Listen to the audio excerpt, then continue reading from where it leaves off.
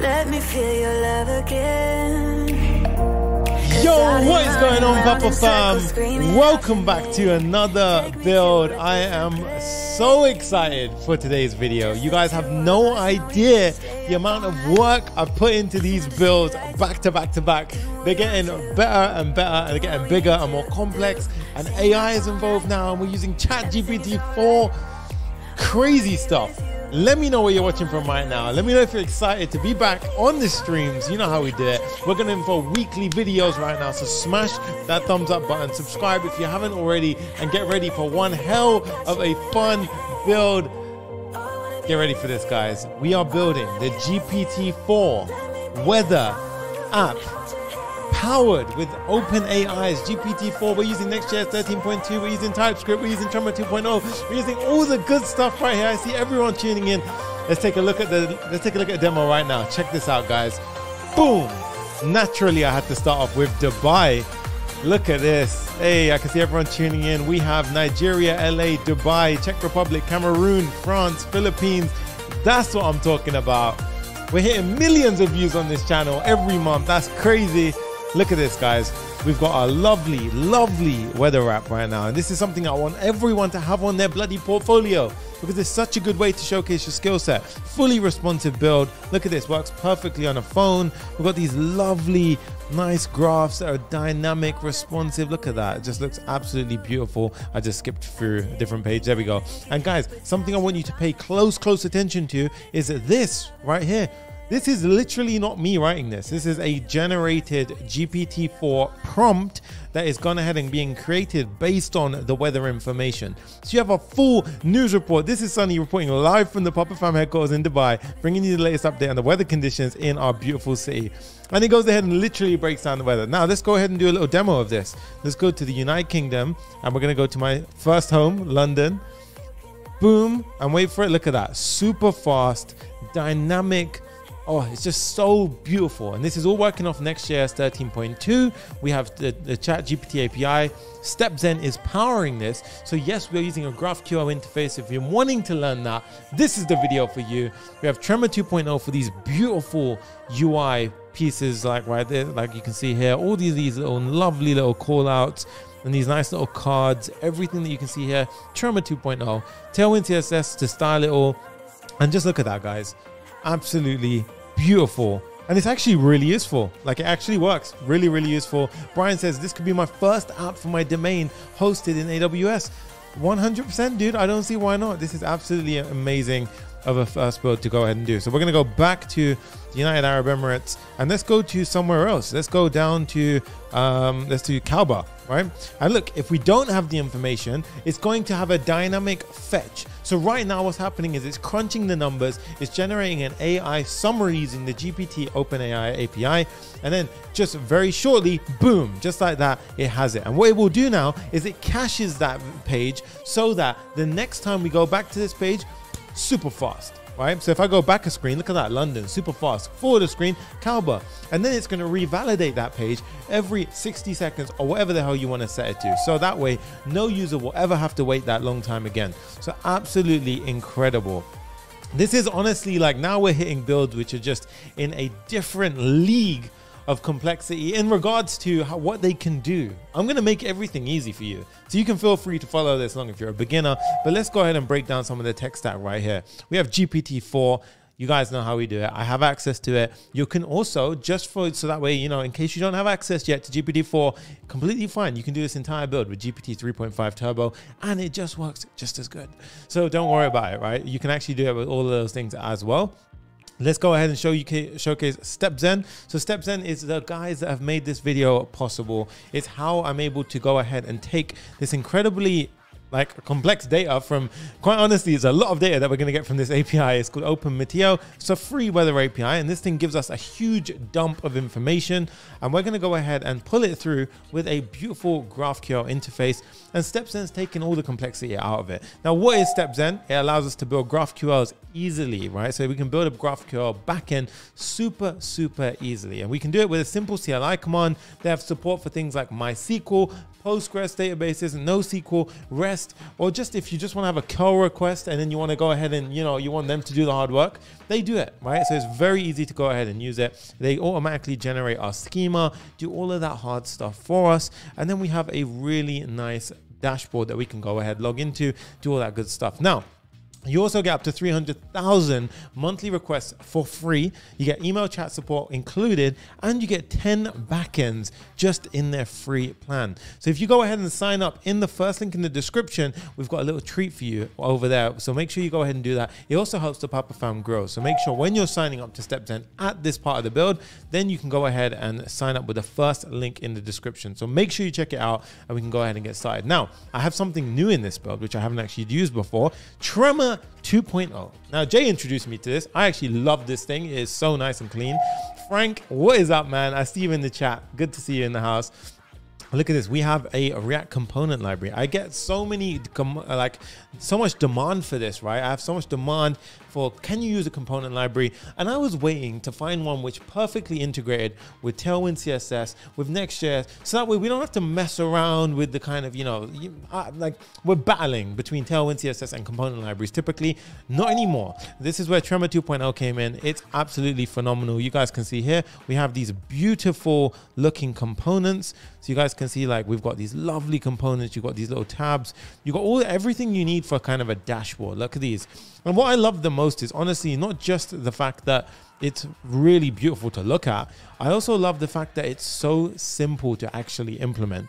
So you guys will thank me so much, because if you've ever used anything like ChartJS or any of those kind of React charts modules, you'll find that sometimes it can be a little bit complicated, but I'm going to make it super, super easy. Quick little demo one more time to showcase you guys how fast this website is. Bam, just like that, we get a brand new AI summary. So really, really powerful. Somebody says, is this really live? You're damn right it's live. Okay, so we got loads of good stuff coming. Now, I'm going to be moving at a fairly decent speed in this video, but remember, it's going to be up on the channel forever afterwards. So do not worry if you need to go ahead and pause. I might always add timestamps to the video. But remember, guys, if you want to go ahead and take your beginner level skills all the way up until you're getting your first job, that kind of reaching that kind of, pro level, then definitely come and join us at papareact.com/course. And you can join our community and course 0 to Full Stack Hero. Go ahead, check it out for yourself. All the links are in the description, and I'll let the video do its own talking, right? See some of our members for yourself.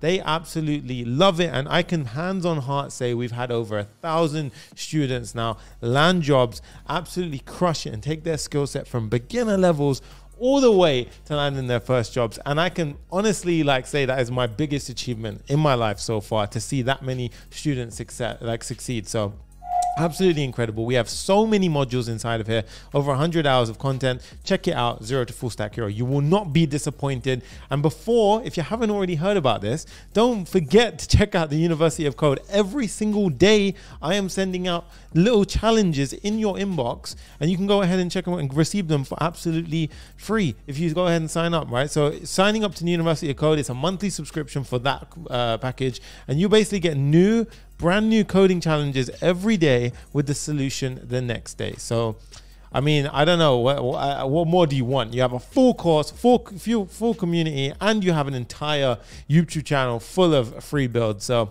you know how we do it. Also, welcome Sohail Tirani to the Papa Fam special tier. Good to see you, man. We have Ghana in the house. This is amazing. And guys, I just want to say I read every single one of your comments, and I damn well appreciate every single one of you. So this is going to be an absolutely huge build today. And yeah, we have so much to cover. And I'm going to go ahead and start things off by getting a little breakdown on the screen, so that way you guys can see what we're about to build. So what I want to do here, I was teaching a few things before. So what we're going to do here, and I was actually teaching that inside of 0 to Full Stack Hero. We run coaching calls there. So if you want to be a part of that, link in the description to join our community. Check this out. And we also have some members in the chat right now. That's what I'm talking about. Jay, screenshot that. Giancarlo says, I started following Sunny 5 years ago, and I seriously started a React journey. A year ago, I received a software engineering position, and I receive weekly offers over 80K. Thank you, Sunny. I love you. I love you too. Jay, screenshot that. That is absolutely phenomenal. That is the Papa Fam energy that we are talking about. That is absolutely amazing. So, hell, I see you, dude. Thank you for those comments. Right. So what does this build consist of? We've got React in the house. We have Next.js 13.3 in the house, right? So we're actually using the brand new API routes. So if you want to know how to use those, this is the right place to be. We are using GPT-4 in today's video, but don't stress, you can use 3.5 turbo, so you don't need that early access if you haven't got it yet. We're going to be using StepZen to build a GraphQL endpoint, right? So we're going to be using a GraphQL endpoint, which will then be powered by something called Apollo, right? Then we have the Tremor 2.0 library. This is going to allow us to create this beautiful looking UI that you see right here. Then we've got Tailwind CSS. So if you don't know what this is, oh boy, you're in for a treat. I'm going to teach you all about it. Then we have TypeScript. And finally, we're going to be deploying it on our amazing Vercel platform, right? So this is going to be deployed afterwards. I'm going to show you how you can actually get this live and up, because I want you all to have this on your portfolio because it is beautiful. And it's a perfect demonstration of how you are using AI techniques with the latest and greatest, like Next.js 13.3, StepZen, Tailwind CSS, TypeScript, that good stuff. So let's go ahead and jump into today's video. Remember, if you haven't already, check us out at Zero to Full Stack Hero and check out the University of Code. I promise you, you will not be disappointed. Now, first thing we're going to do is start our app. So let's go ahead, and I think it's time to push into this build. So I'm going to go ahead, mix up the music a little bit. If you sign up to the newsletter in the description, you actually get the entire newsletter. I always get people ask me, I literally get this question all the time, okay? So what we're going to do now is, if you haven't joined any of the streams before, we're going to get into a flow state. We're going to start coding. We're going to build this project out bit by bit, and I'm going to show you my thought process as to how you are going to go ahead and craft this incredible app yourself, okay? And I'm going to break it all down. Don't worry about it. We're going to do this very strong. Okay, first thing I want you to do is run this command. Now, if you haven't got npx, you're going to need to install Node. Okay, in this case, I've already got it. Now, I like to actually use @canary instead of the latest, but you can feel free to use whatever the hell you want, right? So in this case, I'm going to open up my terminal. Now, if you're using on Windows, you can use that. I'm going to use a terminal on Mac. I like to put everything in an organized fashion, so I like to put it inside of my build folder. There we go. And then I'm going to go ahead and run that command. So @canary, that's what I like to do. Then we're going to give it a name, right? Now, you don't even have to put a name here, but I'm going to go ahead and give it a name. I'm going to say this is going to be the StepZen Weather App YouTube. Okay, hit enter to kickstart things off.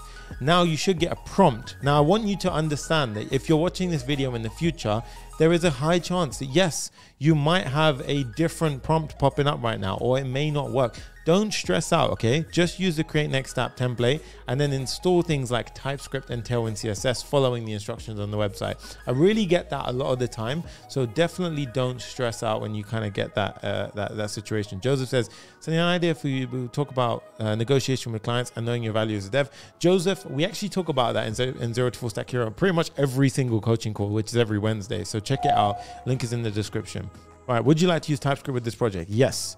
Would you like to use ESLint with this project? Yes. Tailwind CSS? Yes. Would you like to use the source directory? No. And would you like to use the experimental app directory? I want to use it, so yes. Import aliases, these are amazing. This is how you can import more efficiently. We're going to click yes, and then we're going to go ahead and let it do its thing, right? So Jay just dropped a link in the chat right now to go ahead and join our course. Make sure you go ahead and check it out. I honestly can't stress enough. I'm so damn proud of that community. We have the best family of developers on the planet, period, right?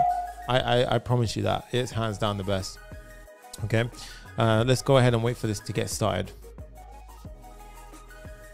A lot of the time, what you might have found was the old template that I used to use stopped working. And yes, I experienced that as well. So that's why sometimes you might have to use a different template. In this case, I'm using this one right now. Okay, so let's check this out. So we're now going to CD into that new directory. So CD StepZen Weather App - YouTube. Okay, now I'm inside. Then I'm going to go ahead and type in code dot. This will bring up my code editor, which is VS Code, and it will give me my starter template. Now, what I want you to do is open up a separate window or a second screen if you have one, and basically set up your windows so you can effectively work in such a fashion, okay? Now, the first thing I also want you to do is go ahead and you can remove that, that's fine. I'm gonna make it a little bit bigger so you guys can see what I'm doing. Let me know, give me some feedback if that's all good. And we're going to be using Next.js 13. So as you can see, we have the new app directory whereby everything inside of it is a server component. Okay, so to spin this app up, first things first, we're going to go to app, then we're going to go to the page.tsx. And as you can see, there's some code in here. Now I want you to do the following. I'm actually going to cut off my previous app because it was running. I'm going to go to output, and I like to simply close that one and close the debug console to make it very clean. Now I'm going to close my previous app that was running.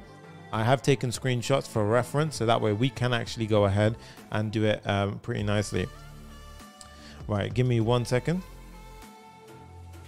Okay, so at this point now, we're going to go ahead, and if we do Command B, you can see we have a package JSON. Now, if you have a yarn lock file, you will be using yarn. I'm using npm, so in this case, npm run dev. This will spin up my app on my local host 3000. Okay, so at this point, I want to allow it, because we are using TypeScript. And then I want to go ahead and pop this open. So I want to have, if I go back here, I'm going to create a new Chrome window, pull it over here, and then I'm going to go to localhost 3000. Now, what we should see here, as you can see, it's running in my server over here. We should see our first starter template. Now, if you're at this point, well done. Give yourself a pat on the back, because honestly, some people can get messed up in this area. So make sure you get to this point very well. What the hell just happened? Whoops Game just dropped in a €10 donation. Thank you, dude. That is awesome. He goes, hey, Sonny, you're awesome. I love your projects. Would love to see a project with Superbase and PG Vector. Jay, screenshot that, because that way I can go ahead and actually give that a try. But thank you. I appreciate you. And yeah, I'm going to buy some sushi tonight with that. So thank you very much. Now, what we're going to do is we're going to keep this open and we're going to clean things up. So first things first, everything inside of the main, we're going to go ahead and delete. So we're going to scroll all the way down, go to the div, and we're going to get rid of it, right? I'm going to type in H1, and then we'll say, let's build a GPT-4 weather app, right? This music is sick. Oh my God. Another one. Oh, wow. Okay. I'm a pop star. That's when the music comes in. That's the super chat. Right, illusion for, hey Sonny, I'm getting errors. Okay, we're not going to cover errors in the chat right now. So let's build a GPT-4 weather app. Now at this point, you should see this. What I want you to do is we're going to have a clean slate. So I'm going to clear out the class names, and I'm also going to clear out anything up here. So you should have a very clean section right here. Now, because you can see here it's black, you might be wondering, but I don't have any styles. So first thing you want to do is head over to globals.css, and I want you to go ahead and delete everything underneath these 3 lines. Okay, now what you'll see is you should get back to if we refresh, you should have a white screen with a very blank piece of text at the top. Okay, Kakashi says, do you work for some company, or do you have your own? I have my own, and it's called the Papa Fam, as you could have guessed, right? So yeah, we have our own company, and this is what we do. All right, so now one thing you should be aware of is you just want to make sure, obviously it was working for us, but here you want to go ahead and type in something like text6xl, just see that it's working. Okay, so these are utility classes, and this is the power of Tailwind. Now, if you haven't got these auto-completes, so for example, when I'm typing in, you see these auto-completes that we have right here, then you're going to need to go ahead and install the following. So you want to go ahead and type in Tailwind. And what you want to do is grab the first one here. So Tailwind, oh my God, Tailwind CSS IntelliSense. Yeah. I see it. Oh wow, we got more donations. Mr. Frank, I appreciate you. This is so sick. He goes, a $10 donation. My contribution to the Papa React Sushi Fund. The worst thing is I'm on a diet as well, but thank you so much. I appreciate you, man. That's so cool. Frank's always representing. Absolutely legend, right? So at this point, we're going to go ahead and install that, which we've already done. And I also want you to get this one. I always mention it every time because it's just such a good extension. But here, the ES7 React Redux snippets, okay? Make sure you do this. This will allow us to create files very, very fast. Now, we're going to take a sort of a nice breakdown structure to this app, okay? So what I've done is I've actually created a few screenshots for reference, and I'm going to go ahead and pull those screenshots up right now. So what I want to do right here is I'm just going to go ahead and pull up my screenshots, and then I'll bring it onto screen so that way we can see it. So here I have some design references. So here we have the entire website. So as you can see, This will be like the city name at the top.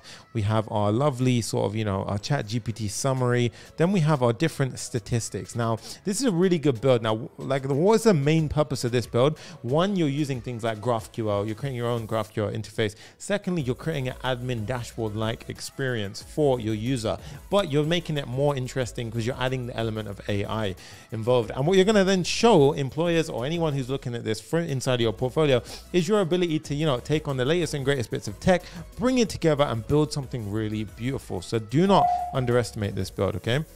Then we have the mobile UI. So in this case, you can see that this one will look really nice on a phone. So I'm going to go ahead and pull it up like this. But you can see everything sort of stacks up on top of each other on the phone. So we're going to go ahead and build that as well. And then we have the loading of weather information screen. So this will be the very simple homepage if you haven't selected any city, but otherwise it will go ahead and pull up the city view. All right. So this is going to be the main city view that you'll be seeing inside of this build. And do not be underestimated. This is a very big build. Okay. We have actually a lot to do here. So we have to get very busy right now. So we have hundreds of people watching across platforms. This is absolutely incredible. Okay. So first things first, what are we going to do? We're going to go ahead and actually keep that reference open because that was very silly. I need that reference. So I'm going to go ahead and open up another screen here and pull this over here. Okay. And now we're going to keep this in frame. And what I want to do is my first screen, let's actually conquer something like this, right? So I want to actually build out this sort of drop down menu. Now, the whole purpose of this drop down menu is I should be able to select a country. And then what I will see, and remember, it's a reusable component. So the same component is being used here.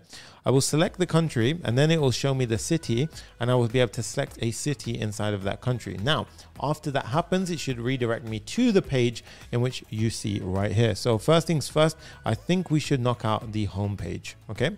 So that's exactly what we're going to do. So the home page, let's go to our page.tsx. And then at the home page, we are going to go ahead and start building things out now. Where did I go? Yeah, so here. Now, as you can see, these elements right here, this is actually called a card element from Tremor UI, right? So that Tremor 2.0. And I'm actually going to go ahead and get that up and running right now. So for this page element, I'm actually going to convert it to a client-side component. You can actually, you can actually pretty easily wrap what I'm about to do inside of a client component instead of making the entire page. But for the essence of time, we're going to go ahead and keep it fairly straightforward. Now, the second thing is, the only reason I'm doing this as well is because Tremor 2.0 has not been updated yet to support client components out of the box. So that way we have to tell it it's explicitly a client component. So what I'm going to do is go to tremor.so and I'm going to install Tremor. So installation, you can see, if we go to Next.js, you can see, as you can see here, so since we have not fully migrated to Next.js 13, you need to go ahead and use the wrap your Tremor in another component by using the use client directive. Okay, so we've already done these steps. We're going to install Tremor into our project. Okay, so let's go into our project, Command J, and I'm going to split my terminal. In fact, I'm just going to open a second terminal. So the first one's got my server running, and the second one I'm going to say npm install Tremor React. Okay, so once that's done, we are then going to go ahead, and we've already done the Tailwind setup because that was already in the template. We then need to actually go ahead and extend our content here like so. So we need to grab this selection right here. Really nice. And then we're going to go to our Tailwind config. And you can see where we have our content. We're actually just going to paste that line. And what this is doing is it's including Tremor files in that transpilation, right? So when it sees any Tailwind utility classes, it's also going to go ahead and convert those as well. So that's what we got to do there. That's done. Nice. We've already got this set up pretty neat, and we can just start our server, which is great. Okay. Now you can go ahead and do this. So I actually did get this error in a few different areas. So what we can do here is we can actually pop this in, because I forgot to do this, to be honest with you, because I actually did get that error that it's coming up with. So we're going to go to our next config as well. And where we have the experimental, we're just going to copy this in as well. Okay. And now what I want you to do is make sure that you go back to your initial terminal, because you just changed the config file. I want you to cut your terminal, and I want you, so Control C. So go into your terminal, Control C, and I want you to npm run dev to restart your terminal. Okay. Now with that done, we're going to go back to our app. We're going to refresh, and we're going to make sure that the app is loading. Okay, if we get an error at this point, we know we need to fix it. So take things at this granular speed. Let me know if the speed is pretty good. We also just destroyed 200 likes. So let's keep on going, guys. I want to get those likes up. So keep smashing the like button if you are watching and you're enjoying the content. Guys, I'm not joking. It's absolutely ridiculous how crazy you guys are loving the AI content right now. Over 1 million views just on our AI content in the past month. That's nuts. That's actually nuts, right? And 36 million minutes of watch time. I am speechless. I appreciate you guys beyond belief, right? So you can see our app works successfully. That is amazing. Okay, so at this point, we're now going to go ahead and do Command J to hide that. Okay, so first things first, we need to import some of the elements that we require from Tremor, the Tremor component library. Okay, so I've gone ahead and pulled those in. Great. Now what I'm going to do is I'm going to go ahead and pull in a card. So I'll show you how we can implement a card. So if we simply pop a card in like so, what you'll now see is that there is simply a card wrapping this element, right? So you can very subtly see it, right? So it's a card wrapping it. Okay, so at this point, now what I'm going to do is I'm going to use the text element, and I'm simply going to type in weather AI, and you can feel free to name it whatever you want. Okay, it's completely up to you. I'm then going to go ahead and use the subtitle component. Right, so I'm going to go ahead and use the subtitle component, and this one will say powered by OpenAI Next.js 13.2, or it's actually 13.3. And yes, let's correct that. 13.3, Tailwind CSS, Tremor 2.0, and more. And as you can see, now we get their nice little UI. That's really nice. Okay. And then what we can actually do is what's really nice is that these Tremor.so components actually are built with Tailwind CSS in mind. So you can just directly extend. They also have their own colors and so forth. They have colors. They also have, and it wasn't size, it was colors. Yeah. I don't know if it's font size. No. So you can just change it like this. You say text, for example, 6XL. And then you'll get your nice bigger text. Okay, so we're just going to go ahead and style this out a little bit right now. We're going to say the text should be centrally aligned. Text should be centrally aligned, and the margin bottom for this one should be 10. And now we've got a little bit of spacing, bolding it out. That looks very clean, right? For the subtitle, we're going to go ahead and say that it should have a class name of text extra large, and it should be the text centrally aligned. Okay, very simple, very straightforward. And then what I have underneath here is a divider. Now this divider is simply going to have a margin on the y-axis of 10. Okay, so we should see a nice little divider now. So everything is fairly straightforward, fairly easy to go ahead and comprehend. Underneath here, we're going to have another embedded card. And this is where we're essentially going to have the country live, right? So this card right here. So you can see where we're going towards. Right, so if we go ahead and pop the card in right now, you can see the card is on the screen. And then here we're going to have the city picker component, right? So we're going to go ahead and actually create that custom component very shortly. Now, for the class name for the card, I'm going to have a background, which is a gradient. And what we got to do here is we've got to specify the from color and the to color.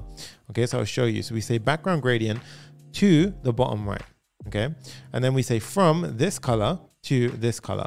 Right, and you can actually choose whatever color you want. I've just got two very similar shades of blue, and it kind of is very subtle. You might not be able to tell, but that's exactly what we've done here.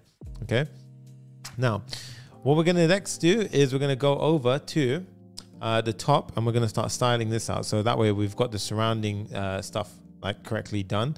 So here I'm going to go ahead and change this to a div because we're going to go ahead and update our main. Thank you so much to Din Parahu for the donation. I appreciate you guys. Absolutely crazy with the donations today. It's flying. It's so awesome to see. I appreciate you all. I'm going to go ahead and bring the music a little bit up as well. Right. That's it. I'm going to, that's it. I like this kind of stuff. It's about, all right. So we got the div class name 6XL. I don't know why I put 6XL there. Okay. We're going to say min height of screen. Okay. And then that's going to bring out, and then we're going to say background gradient, and we're going to use the same gradient effect that we previously used. Okay, so I'm actually going to go ahead and pop that in like so. So I'm going to pop it in just like this. So I'm going to pull that in over here, and what you'll see is that it's now using the maximum height of the screen. So we set the minimum height of the screen, and then we're going to say padding should be 10. Right now it's touching the sides. We do not want that. Okay, we want to have a bit of breathing room. So padding 10. Flex column, and really it's up to you with this essence, right? What we're going to do is flex column because there's one child here, and by doing this we can say justify that one child in the center with this little hack, and what it will do is it will center that evenly, so we don't have to worry about how to deal with any of the calculations. It just does it nicely. Okay, And then you can put a max width constraint if you really want to, and so forth. If you were going to do that, it's very simple. You just do max width, like 3XL, for example. And then you can see right here. So that's actually done it for the entire children. You might not want to do that. If you want to do that, you would simply do it here. You would do like max width 4XL, and then you do MX auto to maximum center. Okay. And what this will do now is it will restrict that box, so that way it doesn't take up the entire sides. In the design you saw it took up the entire sides. Sometimes that can look messy, so you might want it like this. Okay, so things looking pretty decent so far, absolutely good. And with that said, we're going to have a quick little 2-second water break while I read the comments. You can see everyone's saying everyone's hyped up today. It's pretty cool. Don't forget, smash that like button. We're almost at 300 likes already, and it's not even been 29 minutes. That's absolutely crazy. Right, jump back into it. We're going to go straight over to the city picker. Right, so let's go ahead and create a city picker component. So first thing I want you to do, close the app folder, click on the package.json folder so that you're at that level. Now I want you to create a folder called components. Inside of the components folder, and it's also worth mentioning that any component made in this folder is also going to be a server component by default. So anything in Next.js 13 and above is actually using server components by default. Notice that when do you start using GPT? Patience, my friend, patience. All right. So we're going to say city picker.tsx. Boom. There we go. RFCE. There we go. And yeah, just like that. Now I do want to mention, anyone who's just tuned in, the area which GPT is actually going to be amazing for is this is literally me providing a huge block of data to the GPT prompt, and it goes ahead and gives me an amazing summary just like this based on all of the weather information. That is actually game changer, incredible, powerful sort of thing to happen, right? So we're going to be doing that in just a second, like shortly. So we've got our city picker function. Functional component, so we're going to go ahead and pop that in like so. And those aliases that we saw earlier is this. Now what this is doing is you don't have to go ahead and do the traditional, you know, upper level, so forth rubbish. Now what you can do is you've already automatically set it as an alias, and what this does is inside of your TypeScript config you can set the path. Now what it says is if you have your @ symbol, it automatically goes to the home root directory, and that's really handy because then you don't have to go up and up and up level. You just go ahead and simply do @component and so forth, and @lib or @API and so forth. Like anything you need to do, it just to jump to the top level, you just do @ right? Really cool, and you can actually add custom ones, any of that good stuff. So I recommend you really do get used to using that. Now as you can see, our city picker is there, so the next step is to naturally build our city picker. Okay, so this city picker right here, we're actually going to need something called country, state, city. Now I'll show you what this is. This is actually an npm package. Now as you can see here, npm.js, we've got the country, state, city package. You can see it's quite a popular library, and what this is really good at is it gives us a list of all of the countries, all of the cities, and we're going to use that to populate our drop down select menu. Okay, so first things first, we need to install this. So how do I do that? We go ahead and npm I country, state, city. So I'm going to go ahead, pop this over on the side, Command J, bring up my terminal, pop into my second terminal, and then we're going to do npm I country, state, city. Now this is installing that dependency into our project. Then what I want to do is pull in that dependency just like so. So let's go ahead and do that right now. Boom.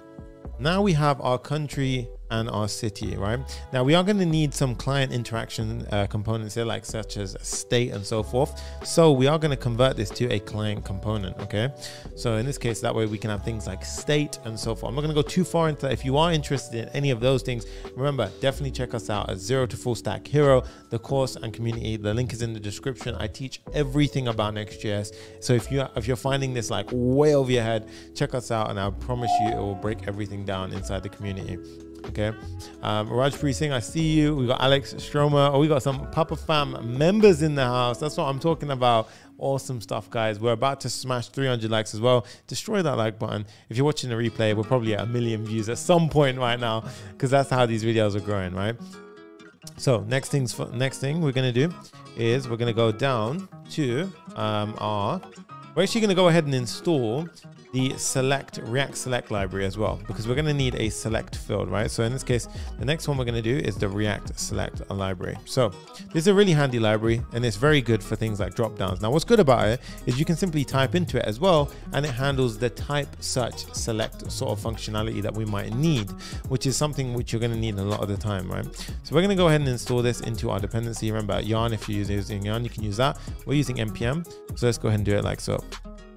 Pull this up, install it like this, and now we have a React select inside of our project. And as you can see, they've got a nice demo of the sort of type of data that you have to pass it in. So what I always recommend is that you get very good at transforming data. Again, we actually have a lesson about this inside the course, but you can see that this is how the data is expected to come in. So we have to go ahead and just customize our data so that it pulls into that in that shape and form, okay? And that's pretty much as simple as it is. So now what we can do is we can go ahead and head over to our code, and we can start using this stuff. So first thing I want to do is import the select library at the top. So just like so, import the select library, and then I'm going to go ahead and actually define the options that you saw just there. So remember these options right here. I'm actually going to convert all of the cities that we've previously installed from this country, state, city into that format. So how do I do that? Well, it's very simple. I can say const options equals country, right? So country dot get all countries. Okay, what this will do is it will return all of the different countries. So if I click into this, you can see I've got I countries, and it will have all of these bits of information inside. So name, phone code, ISO code, flag, everything like that, etc. We're going to map every single country into the following shape. So parentheses and then brackets, and then we're going to open it up. Now here, what I want you to do is remember there's two types of information that we need. We need a value and a label. Okay, so for the value is going to include an object, and inside of that object we're going to have latitude, longitude, and ISO code. Okay, so these following data. Then we're going to have the label, and for the label I'm just going to use the country name. So this is the options in the state that we need it. Okay, the next thing I'm going to do is I'm going to go ahead and pop in my my select field here, right? So we're going to have the select field that we previously talked about. Then we're going to have the options, right? And we're going to simply pass in the options from the above, right? That we went ahead and created. Now, if we go ahead and hit enter now, what I want you to do is I want you to just test it on your site. Okay, so go over to your site, and as you can see here, look at that. We already have all the cities inside. So this is a great point to sort of test your logic, see if it's working and so forth, right? And you can see you can click in and it saves it and so forth, right? So at this point, you now are pulling in all the countries inside of your app. Okay, the next step we need to do is we now need to monitor the users, so that way when they go ahead and click into this, right? So when they click into it, we're going to store that piece of state, and then we're going to show a city. Now, what we're going to do is on that city selector, we're then going to have all the cities from the determined country that you've selected. So if you select Angola, it's then going to show the cities corresponding to Angola and so forth. Okay. So let's go ahead and do that right now as well. So first thing we're going to need to do is actually have a piece of state to track the user's input. Okay. So the first one we're going to do is have a selected country piece of state. Okay. So this is going to be a option, right? So we're actually going to create a new type called option very shortly. And then we need to actually import the useState hook. So what is this option, right? So the option is actually going to be the type that I actually went ahead and defined here. So value, label, and so forth. So I'm going to go ahead and show you how we can do that right now. So we're just going to pop that in, and this is a TypeScript definition. And what's really good about this is it's actually going to go ahead and make it so that we can type protect when we're sort of, messing around with things. So that way we can be sure that we're not going to make a type error in the start without kind of, moving ahead. James Tuttle says, morning all, I cannot wait until the weekend is over to check this out. I can't wait until the weekend is here. Check this out. Papa fan. That's what I'm talking about, dude. I see you. That's awesome. And Juan says, is TypeScript better than JavaScript? Yes, in a lot of instances. Remember, it's a superset of JavaScript. So you need to know JavaScript to use TypeScript, right? It doesn't work without knowing JavaScript. But it's going to protect you in the type check-in domain. Next up, we need a selected city, right? So it's going to be the same principle. In this case, it's going to be a city option, however. So in this, it's going to be a city option. Now, a city option, slightly different values, and I'll showcase this right here. So we've got the type option over there. Then we've got a city option. The value in this case will be latitude, longitude, country code, name, and state code. Then the label will be string. Okay, so not far off it, but now we've got our city option and our option. So we're pretty much prepared for the next step. Okay, now the final step after that is we're going to have a router. Now the router is because what we want to do is once you've selected your country, then you select your city. I want to basically take that information and redirect you to the page where it's like /London /longitude /latitude. So I'm actually going to send you to a page where it's your city, then it's your coordinates in the URL. And then that page is actually going to be cacheable and so forth. And there's a reason why we chose to do this architecture, because of the way that the API works and everything like that, but it works pretty nicely and you'll see for yourself. Now be careful when you import your router. Do not make this mistake. You see, if I did it this approach, this is importing from Next router. We do not want to do that. We want to import from Next navigation since we are using Next.js 13. So don't make that mistake. I promise you it will bite you later on. So you want to be a little bit cautious about that. Okay, so what I want to do now is inside this select field, I'm going to go ahead and map our value. So we're going to say value equals selected country. Okay. Then what I'm going to do is I'm going to say on change, right?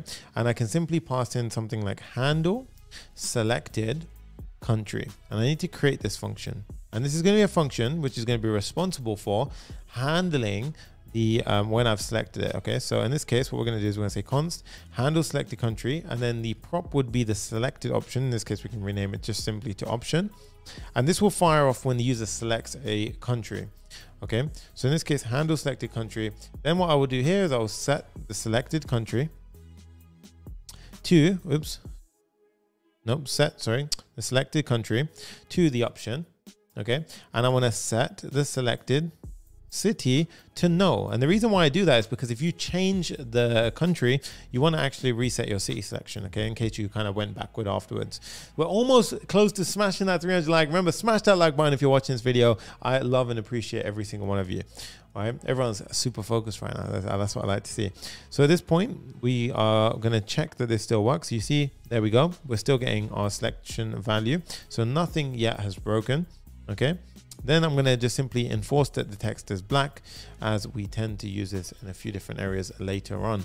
Okay, so that's looking pretty neat so far. Then after that, I'm going to have a label on top of it. We're actually going to have the a label like so. So a label, and this is for the country, and this is going to be country like so. Okay, and then I want to have a globe icon. Now I do want to use something called hero icons inside of this build. Okay, so what I want to do is I need to install that. Now hero icons are how we get these lovely icons inside of our app, and the icons in question right here are things like this, and they're also something used by the Tremor library. So if you are installing Tremor, what you will find is that we are actually needing to install the hero icons package like so. Okay, now you can install version 1.06. I'm actually just going to install hero icons React like that, and then we can go ahead and continue on. So hero icons React. Okay, and just like that, I just want to double check the versioning that I have on mine so you guys can get the same versioning. So because I understand that sometimes things get updated. So hero icons 2.0.17, that is correct. Okay, so that's the value I'm using right now. So now we can start using the required icons inside of our build. So what I want to do here is I'm going to import it into my file. So I need the globe icon inside of my file. So I'm going to go here, simply pop in the globe icon like so. Now here you can see we actually need to install the type definitions for this. So as you can see here, sometimes you need to go ahead and install them separately. So let's go ahead and run that command. Types hero icons React, and then it should install the type definitions for us. I believe we might be able to do it this way. Let's see if it does it. Right, so sometimes I get this a bit of an annoying issue. I'm actually going to showcase how I did it in just a second. Let's go to our package.json, and it should have actually pulled those in. To be honest with you, what I think happened here was, if I go back to my package.json, yeah, so what's happened here is hero icons has been installed, but the actual default hero icons has not been installed. So what I want to do is I actually want to install just the basic hero icons as well. Okay, so in this case, I'm going to say npm I hero icons. Okay, that's added the package. Let's go back to our file and see if we have our type definitions yet. We should do, to be honest with you. Let's go back. Yep. So now, okay, that's a bit annoying. We don't have it yet. Let's go ahead and debug it. Let's see. So I've got my hero icons 207 and I have my hero icons React. Okay, so the reason why is because I actually did opt in to use the one that they've recommended. So what we're going to do here is I'm going to delete this dependency and I am instead going to replace it with the one that they're recommending just for this demo, so that way we can kind of progress on. I don't want to spend too long on this. So we're going to install this version of the hero icons package. Okay, so we're simply going to go ahead and use their recommendation there, and what you will see is if we go ahead and we're gonna actually don't save that one, go back into the file. Now we should have our hero icons 1.06 and then our hero icons here of 2.017. Yeah, and there we go. Let's got rid of it. Okay, so for the demo's purposes, that is completely fine. You can feel free to debug it, kind of get past that bit, fine afterwards, right? So now back to our build. I don't want to spend too long on things like that because we have a lot of cool things to do, right? So in this case, I'm going to import the globe icon into my file. So we already did that at the top, and then I will pull it in like so, and I simply style it up accordingly. Okay, now I'm going to go ahead and style the div like so. We're going to say class name flex items should be center, centrally aligned space x of 2, and then the text should be white with an opacity of 80%. Bam, just like that, it goes in, right? So it looks clean. And then here I'm going to say space y of 4 for every child component that I have here. So in this case, you see how they spaced out a little bit. Okay, so that's looking pretty good already. I already like the look of this.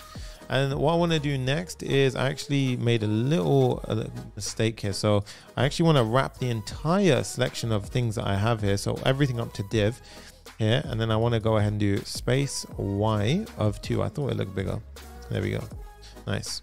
Okay, and then what I want you to do is I actually want you to go ahead and very simply copy this. So copy this, pop it in like so. Okay, now you have two. You have country and country.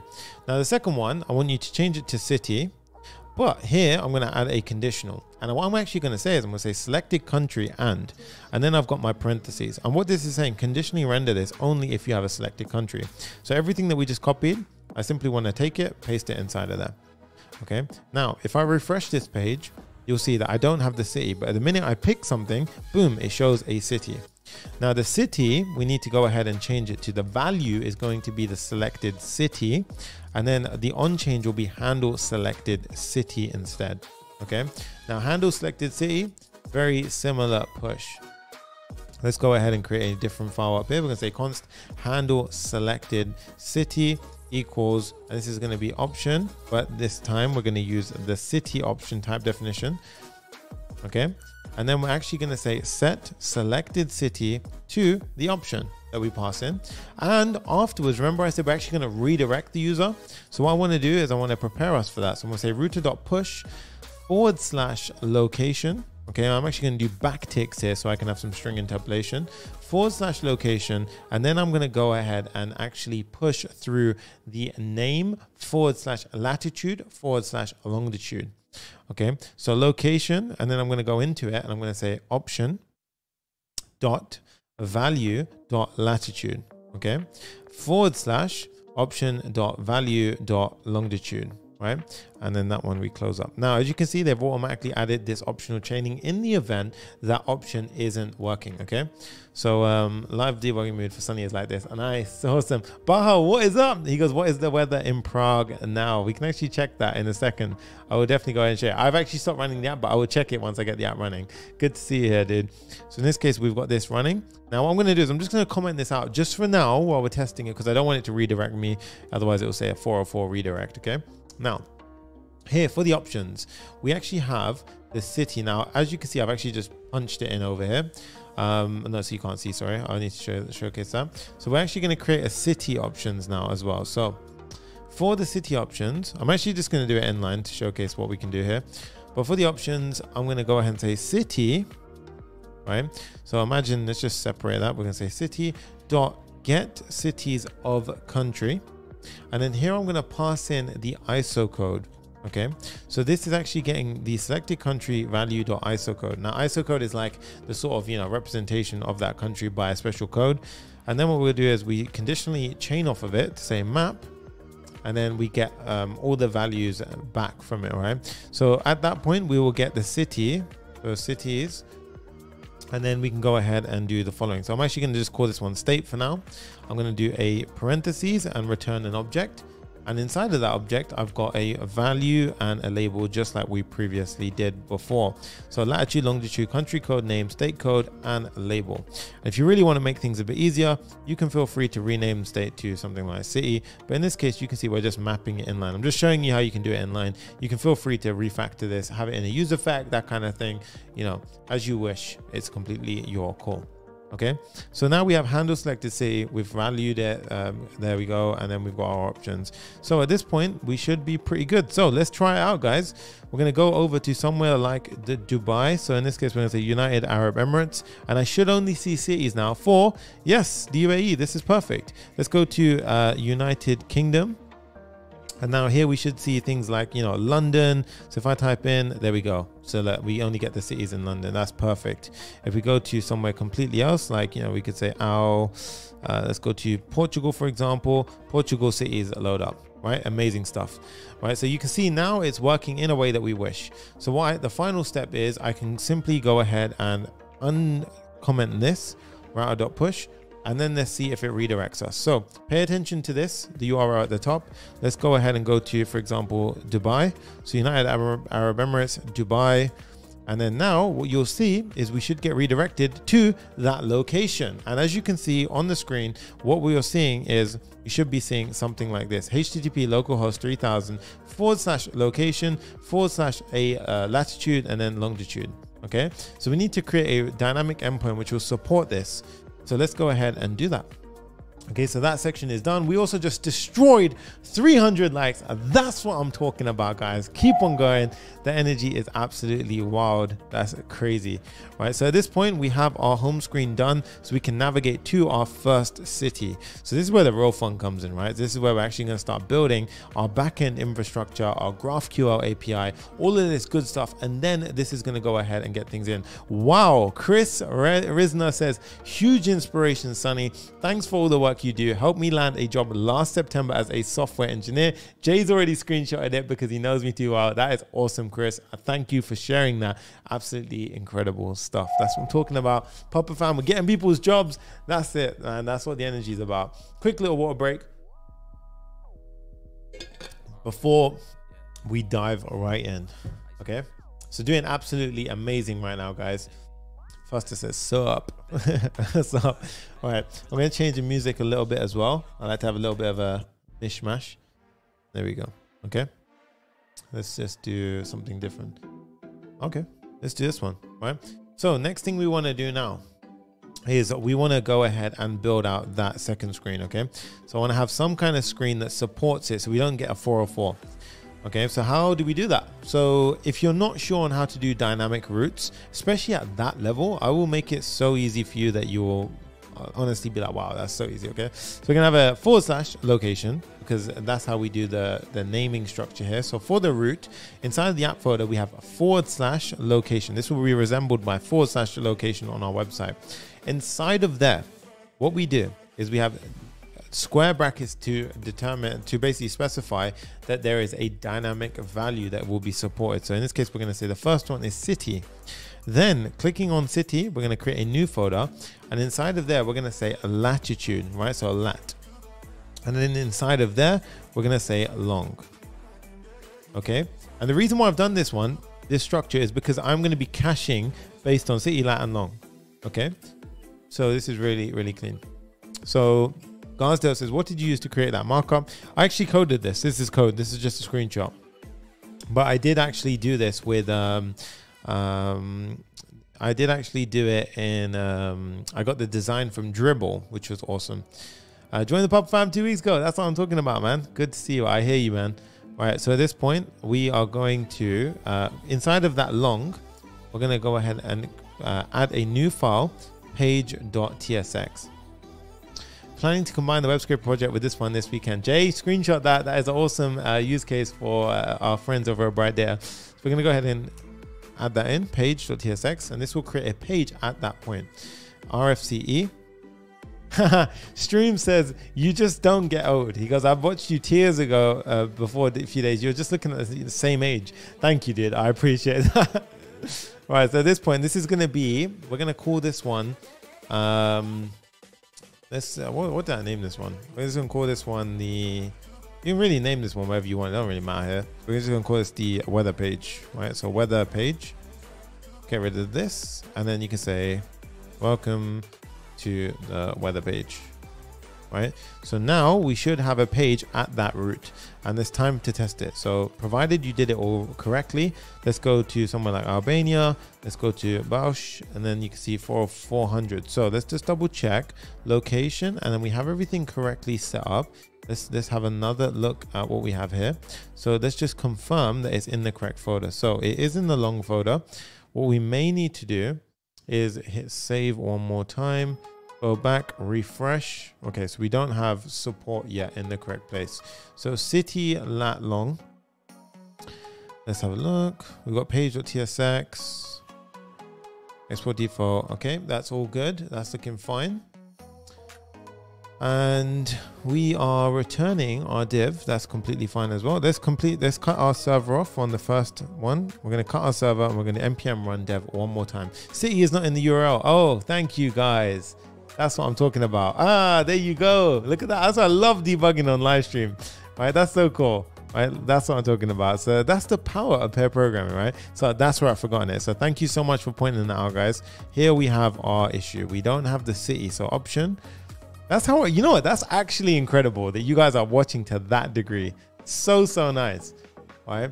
So we have our city picker here, and I believe it is just like that. Yep. So option.value.name.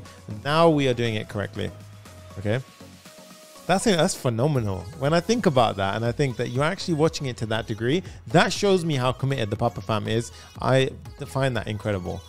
Right, so we're going to hit save here. Now let's go ahead and restart our app. I think it's rebuilding. Yep, there it is. It's rebuilding. So we should see our homepage in just a short second. I was just testing you guys. Exactly. Jay's got his spot on. Right, so at this point, we're going to go to Albania. We're going to do, we can do anywhere really, Benaj. And now what we should see is welcome to the weather page. Let's go. That's what I'm talking about. And remember, so if you get to that point, don't stress. Just do what I did there and speak to your community. No, just go ahead and debug it, right? See, there is always a reason why something's not working. Now, how do I get access to that city, that longitude, that latitude, right? So, because I'm going to need that later on. So how do I get access to those things? Well, actually, we get the props come through here. So the props actually contain a few pieces of information, right? So really, what we're going to do is define our props, and I'll showcase it to you. So the props come through in the following shape, and you can check for yourself, but it includes the params as part of the arguments, right? So in this case, we've got city, lat, and long, which come inside of it. So what we can actually do here is an ES6 destructuring technique where we can break open our object and we can get the params out, and then we can break open that and we can get the city, the lat, and the long. Okay, and then welcome to the weather page. And then what I can do here is I can simply just pop out city, I can say lat, long, and just to showcase to you that it actually shows that, then we can see here, welcome to Benaj with the lat and long, right? So perfect stuff. Okay, so at this point now, what we want to do is we are going to actually get the backend set up, right? So we have our city, we have our latitude and our longitude. Okay, so what we're now going to do is we're going to use the free weather API provided by OpenMeteo, but we're actually going to do it in a way where we basically are going to set this up on a backend supported by StepZen. Now, StepZen is going to do a really cool job here, because what we're going to do is we're going to use the free weather API to basically define our optimal curl request. So for example, I've clicked in a curl request here, so you can actually go onto the website openmeteo.com, and then you can click on this right here to sort of demo it out. Now you don't need a key, which is awesome. It's a completely open API, and as you can see, we have a ton of information that comes back. Now remember what I said, we have loads of information. So You know that summary that I showed you earlier? So remember the summary that I showed you from ChatGPT? So in precisely this one, you will not believe it, but really, I'm not joking when I say this. All I did was pass in this information. I cleaned it up, I passed it in, and then it defined this. So from that information, GPT-4 is going to give us all of that nice, beautiful summary just like this. So that is absolutely incredible, right? Albie says, you make me a little famous. Thanks, bro. Oh, amazing stuff. And I love that, right? So what we're going to do is we're going to take this curl request and we're basically going to just go ahead and give the hard work to StepZen. StepZen is going to do all of the hard work for us. Okay. So first thing I want you to do is in the first link in the description is a sign up link to StepZen. I want you to click it. StepZen will then open up this page right here. Right, so you'll see start for free, create an account. Now I've already created an account, so I'm just going to simply go to my dashboard. So I can head over to my dashboard. Once you've created your account and you're inside your dashboard, you can simply go ahead and you'll see you've got a bunch of different endpoints and you have your nice sidebar. Now this is really cool. You can go ahead and explore this for yourself, but you can see they give you tons of different endpoints. It's really, really awesome to go ahead and use. Okay. Now what I'm going to do is I'm going to go ahead and set StepZen up inside of our project. So I'll show you how to get started. So we have documents over here. And then what we can do is you can simply use this to read and check out. I'm going to click install and set up, install StepZen. So in this case, I've already installed it globally, but you want to run this command, right? So StepZen. Now, what we want to do is head over to our code. And I want you to do the following. I want you to go into package.json level. So at this level, I want you to create a folder called StepZen. And then inside of your terminal, I need you to do the following. I need you to go ahead and simply open up a second terminal and CD into that. So CD into StepZen. Now be very careful because now we're inside of this directory. Okay. And there's a reason why we do this, because when we're initializing it, we want to essentially create two separate areas, right? So one for the StepZen backend, and then we've got our Next.js app, right? I didn't say front end backend because some people might get confused, but the backend is essentially our StepZen folder. Then what you want to do is StepZen login. Now, before I do that, I'll show you how easy it is, because what they've done here for you is you can simply go ahead and follow the documentation. So once you're on StepZen's website, head over to the StepZen docs at this link right here at the top. Then I want you to go ahead and click install and setup and read down here. Now, the reason why I say this is because they give you the commands and they even give you your keys and everything to get logged in. So you want to go ahead, type in StepZen login into your terminal. I've already done this, so I'm not going to repeat that. Then it will say, what's your account name? You simply pop in your values. You simply pop in your admin keys and so forth. And it will give you your key here as well. And you can also get your key from the StepZen dashboard. And then, yeah, you can log into your account. Okay. Now, once that is done, we're going to go ahead and do a quick start with StepZen import CLI. So I've already logged in. So now what we can do is, you see where it says StepZen import curl and so forth, StepZen import MySQL. We're actually going to do a curl authentication request. Okay. So I'm going to show you how we're going to do this. So I've actually got an ideal perfect string here, and I'll show you how I've defined it. So what I want to do is head over to the Free Weather API. We're going to click on features. We're going to click on API and documentation. And as you can see here, you can actually select all the things that you want, additional variables like the UV index and so forth, the weather code, and even things like daily information. So current weather with temperature settings, wind speed and so forth, with the time zone, all that good stuff. And then it will give you a pre-built URL. Okay. So in this case, if I was to select a city, for example, London, okay, and then click it, it's a time zone is required. You have to give it a time zone. So I believe we could do something like Europe, London. And then you can do, again, let's just do London like here. And now what you'll find is if you go down here, ignore this craziness, it will give you a perfectly formatted API URL. Now, if I was to call this URL, for example, if I click it here, what you'll find is it gives me all the weather information I've requested. Okay, so I've saved you a little bit of hassle here, because what I've done is I've actually created a URL that you can use for yourself. Now, I'm going to go ahead and keep this very simple. I'm going to put this on the screen. I've also gone ahead and actually included it in the Papa GitHub repo inside of a test curl.txt file. Okay, so if you don't want to do the longness of this, I'm just going to showcase it on the screen right now by saying test curl.txt. I'm going to paste it in like so. So this is the text. This is essentially the curl request that I'm going to run. Okay, so all you can do is two options at this point. You can stop the video and you can go ahead and copy this, or you can simply get the public GitHub repo and do that and basically find it in the test.curl.txt file that I've submitted onto the GitHub repo, right? So this right here, or you could build it yourself based on these parameters, right? So we're going to copy this curl request. So if you click it, you can see it gives me a bunch of information. And this is a great way to start things off, okay? So next up, what I want to do is I want to go over to my terminal. So we're going to go simply back, save that file. I'm going to close it. And now I'm going to do StepZen init. All right, so this is the first step. I'm going to do StepZen init. This will initialize a StepZen directory inside of here. What would you like your endpoint to be called? Melting camel is completely fine. And then you can see it's created a StepZen config.json for us, right? So very simple. To be honest, you can actually just skip that step and do the next bit. Jay says init. So here we can say StepZen import curl, and then what I want you to do, guys, is literally paste in your curl request. Now what's amazing about StepZen is that from this information a few things are going to happen, right? So I just want to showcase to you, if you are stuck and you have no idea where to go, you can actually get all of this information that I'm talking about right now over here. So even if you have authentication headers, you can bypass them by passing in your authentication with the -- header argument.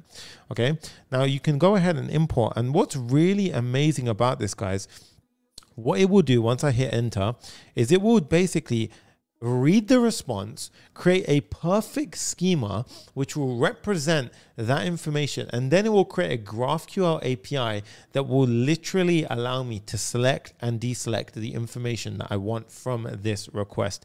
Now that is damn powerful. So we're going to go ahead and do that right now. I'm going to hit enter, bam. And what we'll see is it will go ahead and it will import a schema into StepZen. So let's go ahead and go to our StepZen. And as you can see, I've got the curl, I've got index.graphql. Okay, now as you can see, look at this, guys, absolutely phenomenal. It's found and it's determined all of the different data types. Now don't get confused, this is GraphQL, not TypeScript, but you can use this to then go ahead and create type definitions, yes, but this is literally gone ahead and done all of the hard work for us. So you see that entire crazy object that I just showed you previously, so this one right here, it's gone ahead and created type definitions from all of that. Right? So no joke, current weather is day. You can see everything is literally being converted over to a type definition or schema. And then it's given us a query to go ahead and showcase from, right? So, and you can see the endpoint is here, and then you can pass in the following parameters, right? So this is absolutely amazing, right? So we're going to go ahead and type in StepZen start. And what this will do is it will deploy our StepZen API, as well as set up a localhost instance for us. So this will get set up at localhost 5001 melting camel for us. For you, it'll be a little bit different. But now if I go to the Explorer, you can see I've got my query, and I can go ahead and simply select the pieces of information that I want. But you would have to go ahead and pop in the current weather, daily, hourly, longitude, latitude, and time zone. And then you can basically go ahead and select what items you want back. So I will show you how to do this, but right now, if I was to do this, you'll see it needs these pieces of information to go ahead and do that. But I've actually done that for us, so I'll go ahead and show you how we can do it next. So that's StepZen already set up. So in a nutshell, so easy. So easy to get a GraphQL endpoint. If you've ever done GraphQL work, you'll know that's painful to do by yourself. StepZen just made that like easy, mate. Right? So absolutely easy stuff. So quick little water break. Smash the like button if you found something pretty useful there. And then we're going to go ahead and show you how you can actually consume that from the Next.js app. The pace is doing awesome right now. I'm really loving the energy that we have in the chat as well, and yes, absolutely awesome stuff. So all right, so what we're going to do now is we're going to go over to our application. We already have our StepZen API, and it's worth mentioning as well, in the StepZen dashboard, you will see your new endpoint being deployed. Okay, so that new endpoint that we just went ahead and deployed was called something camel, melting camel. So you can actually go ahead and play with it and interact with it here as well. So it's something which I really like about StepZen, because imagine you're away from your computer, you still need access to your API, you still need to know what the hell's going on, or you want to play with something, just see if you can fetch some data, you want to purify your queries, all that good stuff. You can actually access it completely from the StepZen dashboard, and you see how easy that was to implement. Okay, so it's really, really awesome in my eyes. Okay, so at this point now, I want you to do the following. So we are going to create our type definitions from this, because we're actually going to use this in the front end as well, right? So what I've done here is I like to grab this, pull it to the right, okay?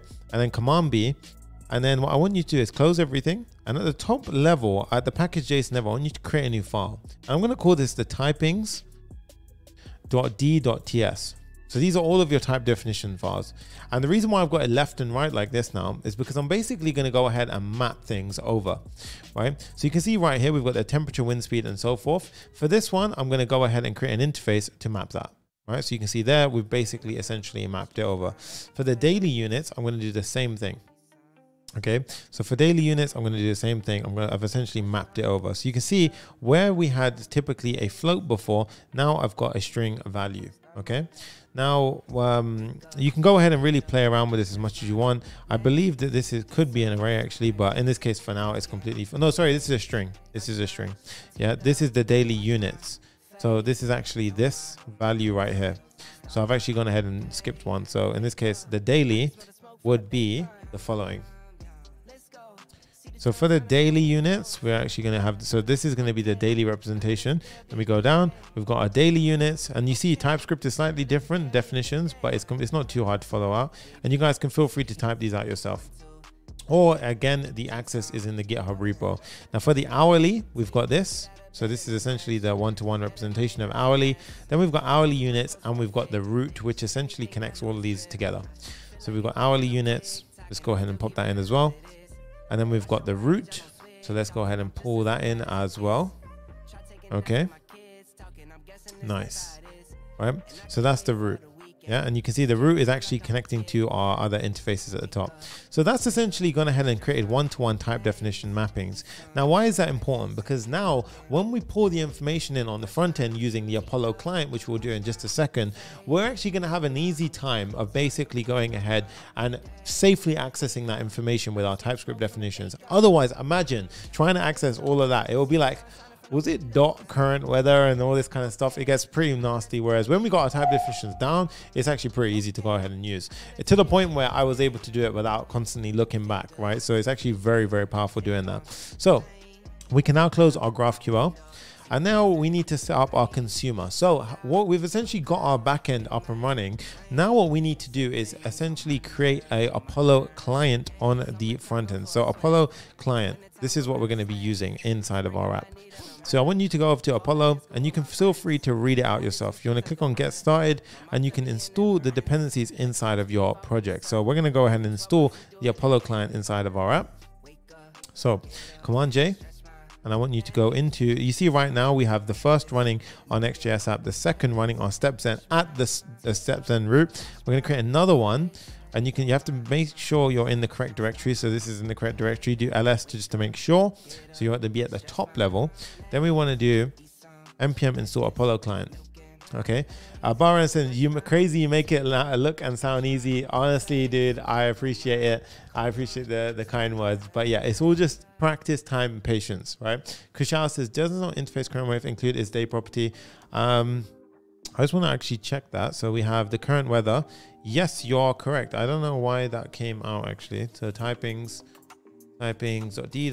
and actually current weather is day. So actually, okay, good shout. Let's go ahead and grab this. What we can do here is the temperature integer. So this one, yes, you're correct. Actually, that actually has a number in it. Good spot. Weather code, yes, that's a very good spot. So make it OCD perfect. There you go. Good stuff, right? So I missed a little type definition there. So that's insane. People are that clear. Oh, that's awesome, man. I am actually so happy that people are watching to that degree. Thank you. All right. So at this point, we installed the Apollo client. South Africa in the house. What is up? And now what I want to do is I want to go ahead and create. So close everything up. Go to the top package.json, and I'm going to create a new file called Apollo client. Apollo client allows us to essentially create a connection to our backend, right? So the backend that we just deployed with GraphQL. So here I want to go ahead and do two things. I want to import the things I need. So very straightforward. I'm then going to go ahead and create a type definition for the client. So the client is going to be an Apollo client, or it can be a no value. And at the beginning, we're just going to initialize it with nothing. And this is for a server pattern, so don't worry, I'll explain that afterwards. But we're going to say export const get client. And this is a singleton pattern because basically we're going to use this to go ahead and get an instance of the client when we're using our app. So whenever I want to go ahead and interface with the GraphQL API, we can go ahead and do it that way. So I'm going to say const client equals, and you could have done that if client check if you really wanted to. We're going to say new Apollo client, and then I need to go ahead and pass in a URI. So in this case, it's giving me a URI. That's not correct. What we want to do here is basically you can set up your environment variables, but I will keep it very straightforward and easy for you for now. So for now, we're just going to set it up for this one, but you can do a check to make sure that if you're in development, you'll have this one. Otherwise, you'll have your production one. But for now, I'm simply going to go ahead and put this in. In fact, no, I'm not. I'm going to do it properly. I'm going to go into my folders. I'm going to do .env.local to set up an environment file. And here I'm going to say API underscore URL, and I'm going to pop that in there. Okay. Now that means that we've got our URL defined in this variable. Heading back over here, we're going to say process.env.api URL. And that way, when we deploy it, we will actually have things correctly set up, which is much better doing it, right? Then we say cache new in memory cache, and then we say headers. This bit I want you to pay extra careful attention to. We're going to go ahead and pop in an authorization key. Okay, so I'm going to pop in an authorization key like so. Okay, and then just like so. And where have I messed something up? So there we go. Yeah. Now, as you can see, we need to create a next public StepZen API key, right? Now, I'm not actually sure if this needs to be next public, but we'll check it out. So next public StepZen API key. So where do I get my key from? I will show you. So let's go over to my StepZen dashboard. So we're going to go over to the StepZen dashboard. And then what I want to do is I'm going to hide my screen for a second after I click this. But you want to click on the account tab. So I'm clicking on the account tab, and then what I have here is an API key. So on the account tab, you'll see the following. Okay, so I'm going to showcase some of it, but you'll see an account, you'll see admin key, and you'll see API key. So I want you to copy this value. Okay, copy this value and then paste it inside of the value here. So copy it and paste it inside this value. Okay, let's go ahead and do that right now. So I've gone ahead, I've copied it, and I've pasted it into that value. Okay, then what I've done is I've closed my environment file, right? So now I've saved it and we have access to it there. Okay, and then I'm just simply going to go away from that page. That way I don't leak my plan by accident. Okay, cool. So at this point, I have my StepZen key all set up as well. So this means every time we send a request, it's going to go ahead and include the authorization headers inside, and it's got to be appended by an API key to begin with, right? Or pre-appended. All right, so once that's done, we're going to return the client. Cool. Yeah. And then this function right here, we can export it. That's perfect. Okay. So at this point now, we're not actually using this client, so we can get rid of that. My bad. All right. So we can actually go ahead and get rid of that. It's easy. Okay. And if you do want to do it, you can actually say client and then say if client and just directly assign the client like this. You could do this and then say if there is no client and so forth. I'm just going to keep it relatively simple now and create a new one each time. But yes, for optimization purposes, you could do that. Okay. So let's go ahead and get rid of this for now. Cool. So at this point now, we have somebody said, how are you making the GraphQL backend? We've already done that with StepZen. So the backend is actually already created here, which was super fast and easy. It was that easy to do it. So this is actually a GraphQL backend, and StepZen is handling the entire procedure for us to get that up and running, which is why it's so powerful. It's unreal, right? So now what do we need to do? Well, now what we want to do is essentially create a query from our front end to the back end. Okay. So we're going to call this one the fetch weather query. Okay. So how do I do this? Well, I'm going to create a folder called GraphQL. And then inside of my folder, I'm going to have queries. Okay, so queries. Now here, I'm going to have a folder called file called fetch weather. Fetch weather queries. .tsx. Okay, .ts. Sorry, this is not RFC. Yeah, there we go. Yeah, cool. Now at this point, we're going to have basically our query that we're going to make to GraphQL. Now, how can I make this easier for you? So what I want you to do is, remember we had this link to click into StepZen. I want you to click it. Okay. Now, if you go over to the export button, you can see we actually have a really nice kind of setup here. So what you could do is you could go through, click every single one, and then you'll get a nice kind of query over here. Now, that's exactly what I did. I went ahead and clicked through each single one, so you can actually go ahead and do this, and you see how it's building this out, right?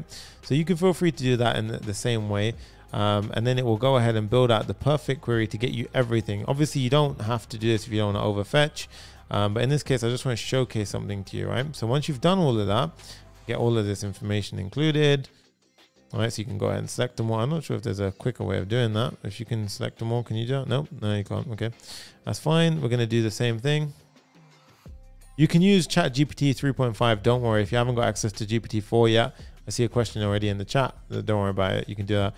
I'm just going to click all of these just to make your life a bit easier. Okay, cool. So at this point, you can see we've got our conditions there, and then we've got everything else here. So I want you to just copy this, right? So copy that entire thing. In fact, copy it up until it says const get query, right? So copy that entire thing. Right, so I've actually already done this, and what I will do is I will showcase it to you with a few minor differences. Yeah, so I'm going to go ahead and pull that in at the top right now. So just like so. So where's my code? Here we are. I'm going to hide everything and then paste it in. So at this point, you've got GQL. So I need you to install a few dependencies at the top, and I'll show you what I modified here. Okay. So I've changed the name here to fetch weather query, and then you can see where we have GQL, right? And if this isn't being highlighted for you, you just need the GraphQL extension. Very simple, just install it. But you've got the query. So everything else was pretty straightforward. Everything else was the exact same as yours. The only different thing now would be the parameters that you pass in here.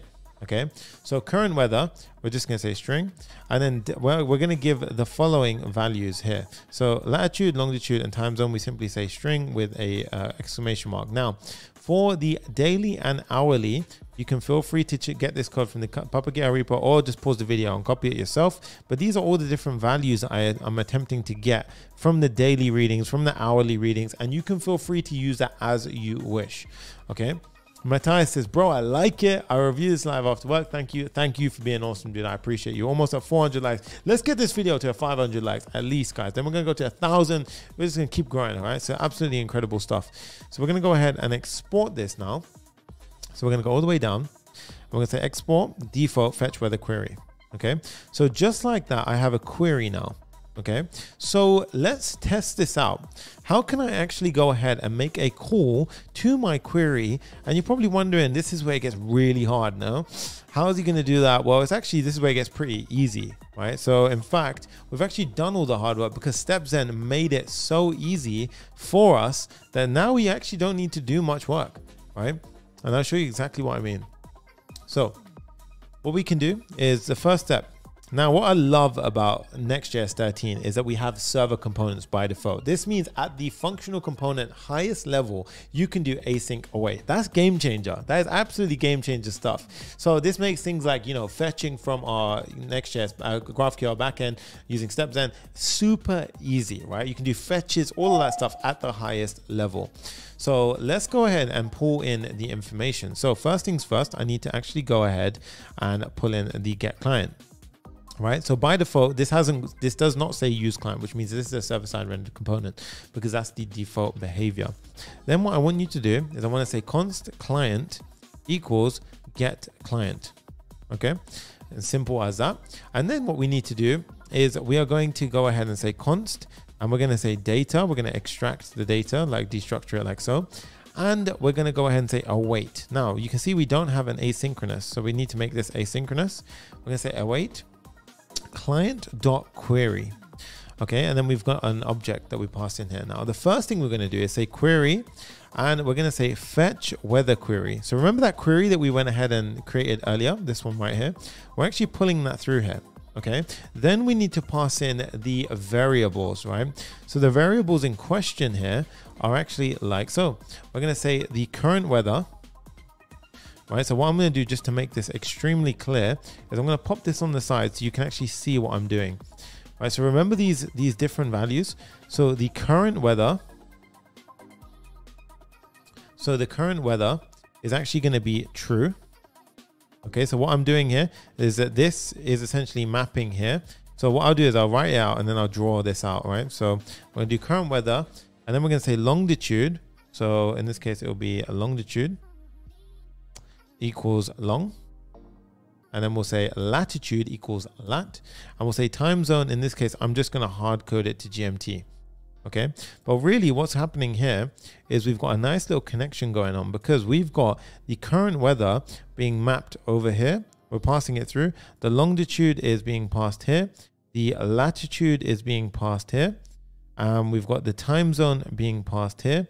And then the daily and the hourly have got default values based on these, right? Because I always want these to be set values. So you see how we're doing this, right? So that in that way, we're going ahead and we're passing it through. Now, what I want you to do to test that this is working, I want you to firstly go ahead and say const results, and we're going to map this to root. Remember that interface we created earlier on? So if we click into it, remember the current weather, all that kind of stuff, the type definitions, we're going to map it to root, and then we're going to say equals data dot my query. Now you're probably wondering, why is it on my query? Because remember, when we actually had our query inside of StepZen in our schema, the data is returned under my query. So inside of the response, it'll be under my query. Okay. And then what I want you to do is console log those results. And what we should see is a beautiful thing. So now if I go over to my website, so let's go over to create weather app. And then we're going to simply go ahead and remember, this is being rendered on the server, so you won't be able to inspect it because it's server-side rendered. So now what we do is we pull open our terminal, we go to our Next.js app, we clear it all, and then we refresh. And just like that, guys, look at that. We have all the information coming through. So here we have the longitude and latitude of this address, so 19.8125. So in this case, 19.8. I think that's fine here. So 40.8125. So it's done the closest that it can to it, which is perfect. Time zone GMT, perfect. Okay, that's absolutely amazing. And then we've got the temperature, the weather code, the wind speed, the direction, all that good stuff. That's what I want to see, right? And then we've got the hourly temperatures and everything. So this is perfect, right? Amazing, amazing stuff. So now what we can do is we can actually go ahead and start passing that information. And then eventually what we'll do is we'll clean up some of that data, pass it to GPT-4. GPT-4 will create a summary of that data by using the chat completion API, and then it will pass it back to us. So I guess the next step then naturally to do is build the beautiful UI that you see right here using the data that we have got back. So let's do exactly that. Okay, so Command J to hide this. Motomot says, hey Sunny, thanks for inspiring us and giving us these amazing tutorials. Are there going to be MERN projects in the future, and can we use Express in Next.js? Firstly, there's no need to use Express in Next.js because you already have API endpoints in the new route.ts file structure. You also had it in the old pages/API structure, so you don't need Express anymore. And secondly, MERN projects in the future, perhaps. Who knows? In fact, Next.js is my stack now, so I just find no reason to go back. So yeah. Let's carry on, guys. So we have the div. Now, what we're going to do is this left-hand section, we're going to call it the information panel. Right? So this is going to be a information panel. So what I'm going to do here is I'm just going to say information panel. And I'm just going to assume that this is a component that we're going to build. So I'm going to kind of comment out just to draft things up. We already know that we get the weather page here. So I'm going to go ahead and move that out of the way. And then what I will do is I will start building things out as I wish, right? So what I'm going to do is probably leave out this left-hand side and showcase this first, and then we can build out the left-hand side and introduce our functionality as required. So first things first, open up a div, another div inside, and here we're going to have a H2. So actually here I'm going to have another div. I'm going to have a H2 saying today's overview. Okay. And then we're gonna have a p tag, and you can feel free to customize this with, you know, Tremor components if you really wanted to, and so forth. We're gonna say last updated at, and then remember we actually have access to that data now, which is returned. So I can actually go ahead and do really cool things here. I'm gonna go ahead and change the music up a little bit. This is a bit too hectic for me while I'm focusing. There we go. That's a bit more calm, I think, right? So at this point, we've got the last updated app. And then I'm going to say, we're going to pass the date that came back. So we say new date, and I'm going to say results dot. And this is what I love about TypeScript, right? So we say current weather dot time. Thank you, Jay. Current weather time. We'll say to locale string. Okay. And then here I'm going to have in brackets, we'll say again, results dot time zone. Okay. And now what you can see is it says last updated at, so the data that we fetched was last updated at this time zone, right? So it was last updated 1970 is not correct, which means that we have made a mistake. That means that no date was provided back for this location. So that's actually the beginning of the Unix timestamp. So current weather was not successfully returned then, which is fine. We can probably change that afterwards. So we'll have a look at that afterwards and modify that. But for now, I will leave it there and we'll fix it afterwards. Okay. So that's fine for now. And then I'm going to start styling out. So this p tab, this div is going to have a padding bottom of 5. This div is going to have a padding of 5. And then the h2 is going to have a text extra large font bold.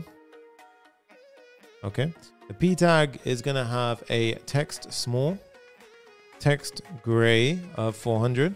Boom. And we should start seeing things change up. There we go. That looks a lot better already. Cool. And then what I like to do is I click on this one to know where I'm at. Okay. And where we had the padding 5, this one, I want you to click in. So we want to stay in that level. Okay. So here I'm going to say a div.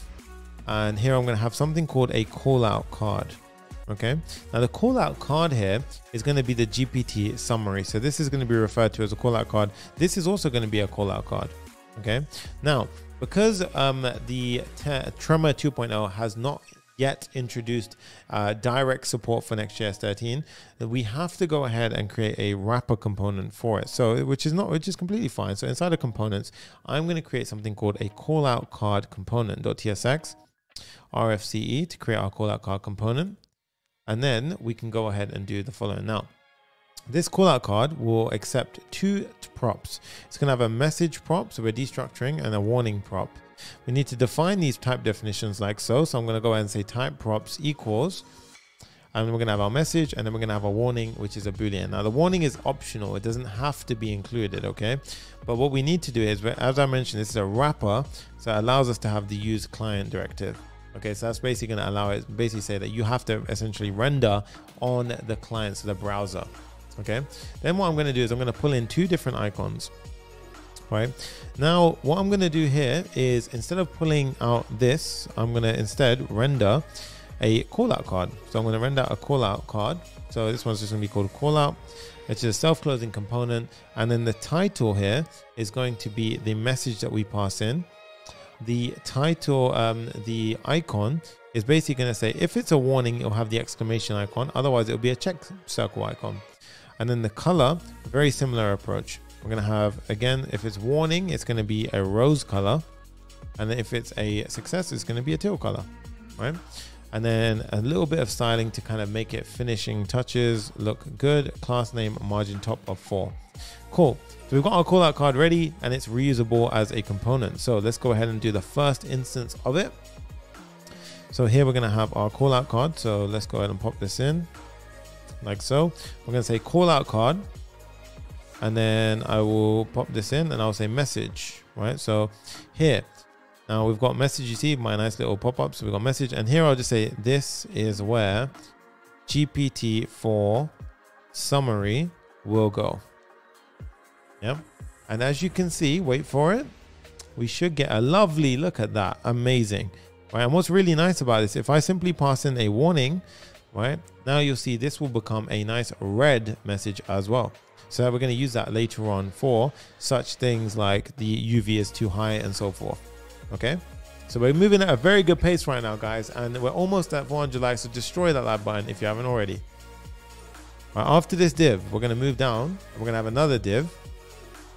Now, for all of these individual cards, we're going to create a component called stat card. Okay, and then we're going to reuse that component, and that's going to have a title, metric, and a color prop associated with it. Okay, so let's go ahead and do that right now. So Command B, we're simply going to go into the components, and we're going to say stat card.tsx, RFCE inside of here. Oh, this is an old track. If any of you OGs will know this one, when I launched to Papa Fam, this track was banging. So we're gonna have a water break right here, and smash the like button if you know what I'm talking about. The energy is absolutely nuts. When we launched 0 to Full Stack Hero, again, link is in the description to the best damn developer community on the planet. When we launched it, this was the track that dropped when the doors opened to the first ever announcement of the course. It was absolutely incredible. Yeah, you know, oh, it's so cool. Jay just dropped the link in the chat if you want to join us. Head over to properreact.com to absolutely level up your coding game. Right, so for the stat card, we are going to, oh, that brings me back so many memories. That is crazy. So here we're going to go ahead and say the following. So I need to go ahead and import the card. So firstly, we're going to say use client.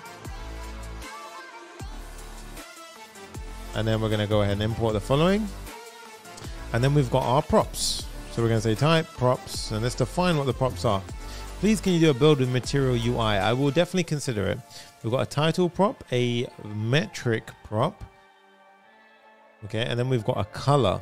Now the color is optional, but the color has to be basically defined by one of these colors. So there's a reason why I had to do it this way. I'll show you. So we've got indigo, slate, gray, zinc, neutral, stone, red, orange, amber, and so forth. And I'll show you why I've decided to go down this route, right?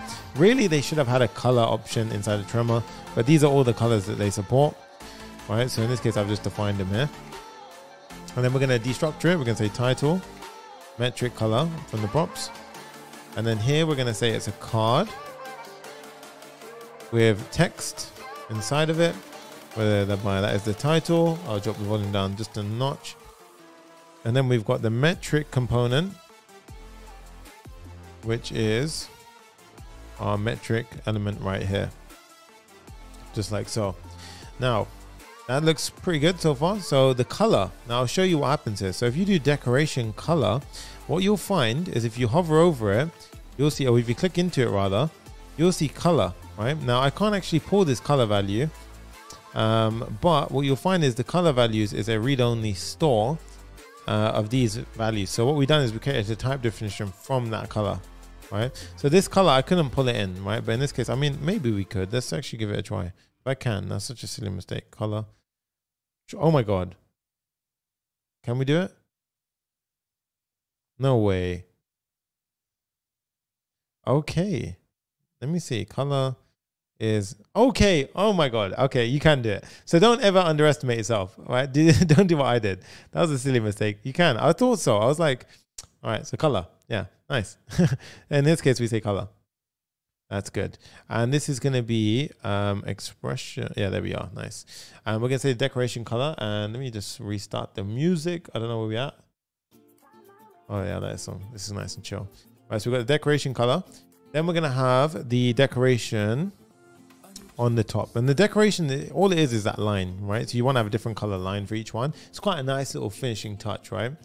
Mark says legend. That's what I'm talking about, dude. I appreciate you. So let's head over here now back, and what we can do is we can use our reusable component to actually define those stat cards. I will show you just how easy this is. Now there's a point that I want to prove here, right? When I talk about reusable components, it's for a purpose, right? Because it's so easy to then build amazing UIs like this if you do it once correctly. So now we built a stat card. So I'm going to show you how we can basically reuse it in different use cases. So in this case, we've got the stat card. So let's go ahead and use it right here. So stat card. I'm going to import it from the top. So stat card. And then we've got some components we have to pull in. So in this case, the title here will be I'm going to say maximum temperature. Yeah.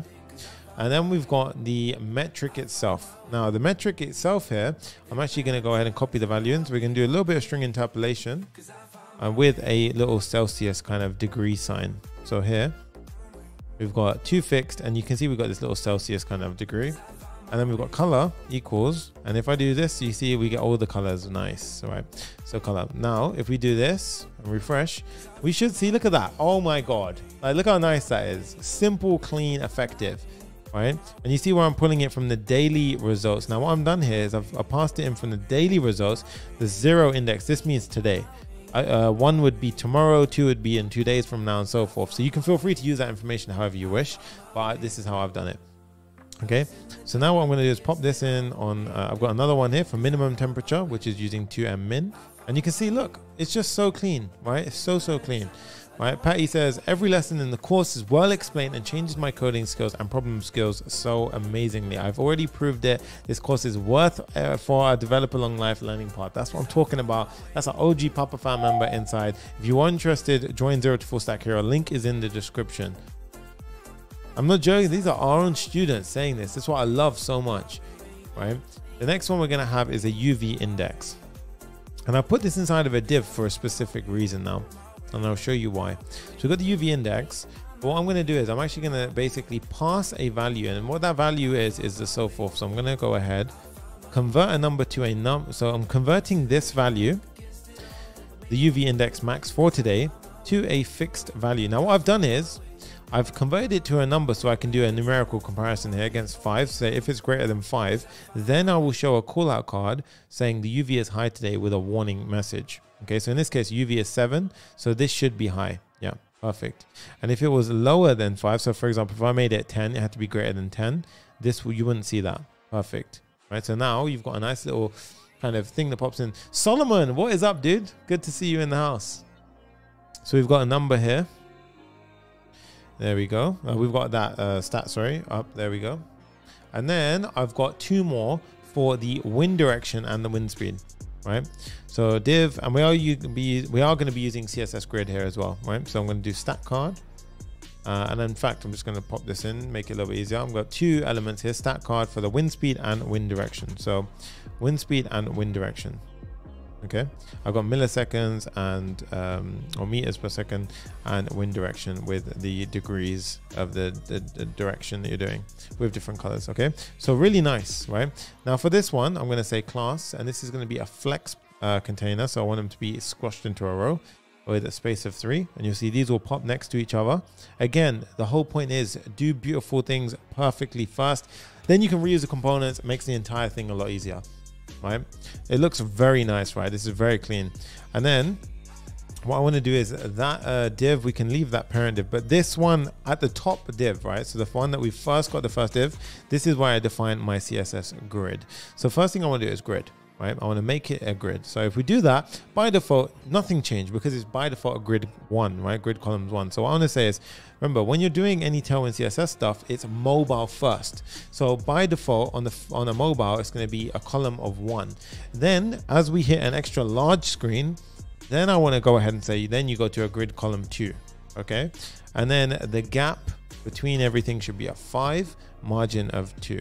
Right, so in this case it will pull in a little bit more, so you'll see it pulls in a little bit more because of the margin 2, and the gap 5 between everything is nice. Now when I hit past a extra large screen, we should see, boom, it pops over there. Now this, you're probably wondering, so that looks really stretched out. Why? Because think about it, once we actually get that sidebar in, it won't be so have so much room. Okay, but that already is looking pretty beautiful. Right, so on a mobile view on a bigger screen, that's so clean. Right, by using a bit of CSS grid and a correct container management. So I love it, absolutely love it. Right, so we're almost there, guys. We're getting to where we want to get to. Now for the call out card where the summary goes, I actually want to style that container, so I just want to add a little bit of styling in. I've just completely forgot. Margin and then around it of 2 and margin bottom of 10, so give it a little bit of spacing to move away. Right. Right, so in this case we've got this perfect stuff. Look at that, that's already looking much more breathable. Okay, good stuff. Now next up we have after all of these divs, we actually need to make sure we do this correctly. So the first div, second div, third div, first div, second div, third div. After this one, we're going to have a horizontal row line. You can actually change that for a divider if you wish, but you're going to have to wrap it in a component if you're using Tremor with the use client directive. So in that case, I'm just doing a horizontal line. So you see our little horizontal line there. And then I'm going to have a div, and this is where the charts are going to go, right? So the charts are going to be space y of 3 because I want space between them. You can even add a divider as well, but I'm going to have the charts here. So I'm going to have a temperature chart. I'm going to have a rain chart and a humidity chart. So temperature chart, rain chart, and a humidity chart. Cool. So we've got 3 different charts that are going to go there. These are going to resemble these 3 individual charts. Okay. So we're actually making significant progress here. I love it. Right. So that's looking pretty good. Now, at this point, I think what we could do is do the information panel. Right. So let's do the information panel. Then we will do the charts. Then we will do the GPT-4 summary and so forth. Okay, so we're actually doing some incredible stuff here. Make sure you smash the like button. We're 10 likes away from the 400 like mark. Absolutely incredible. You guys have been absolutely amazing. So, okay, let's go. So the information panel. So we're going to go to our components. We're going to say information panel.tsx rfce. Boom. Going to go up here, get rid of this.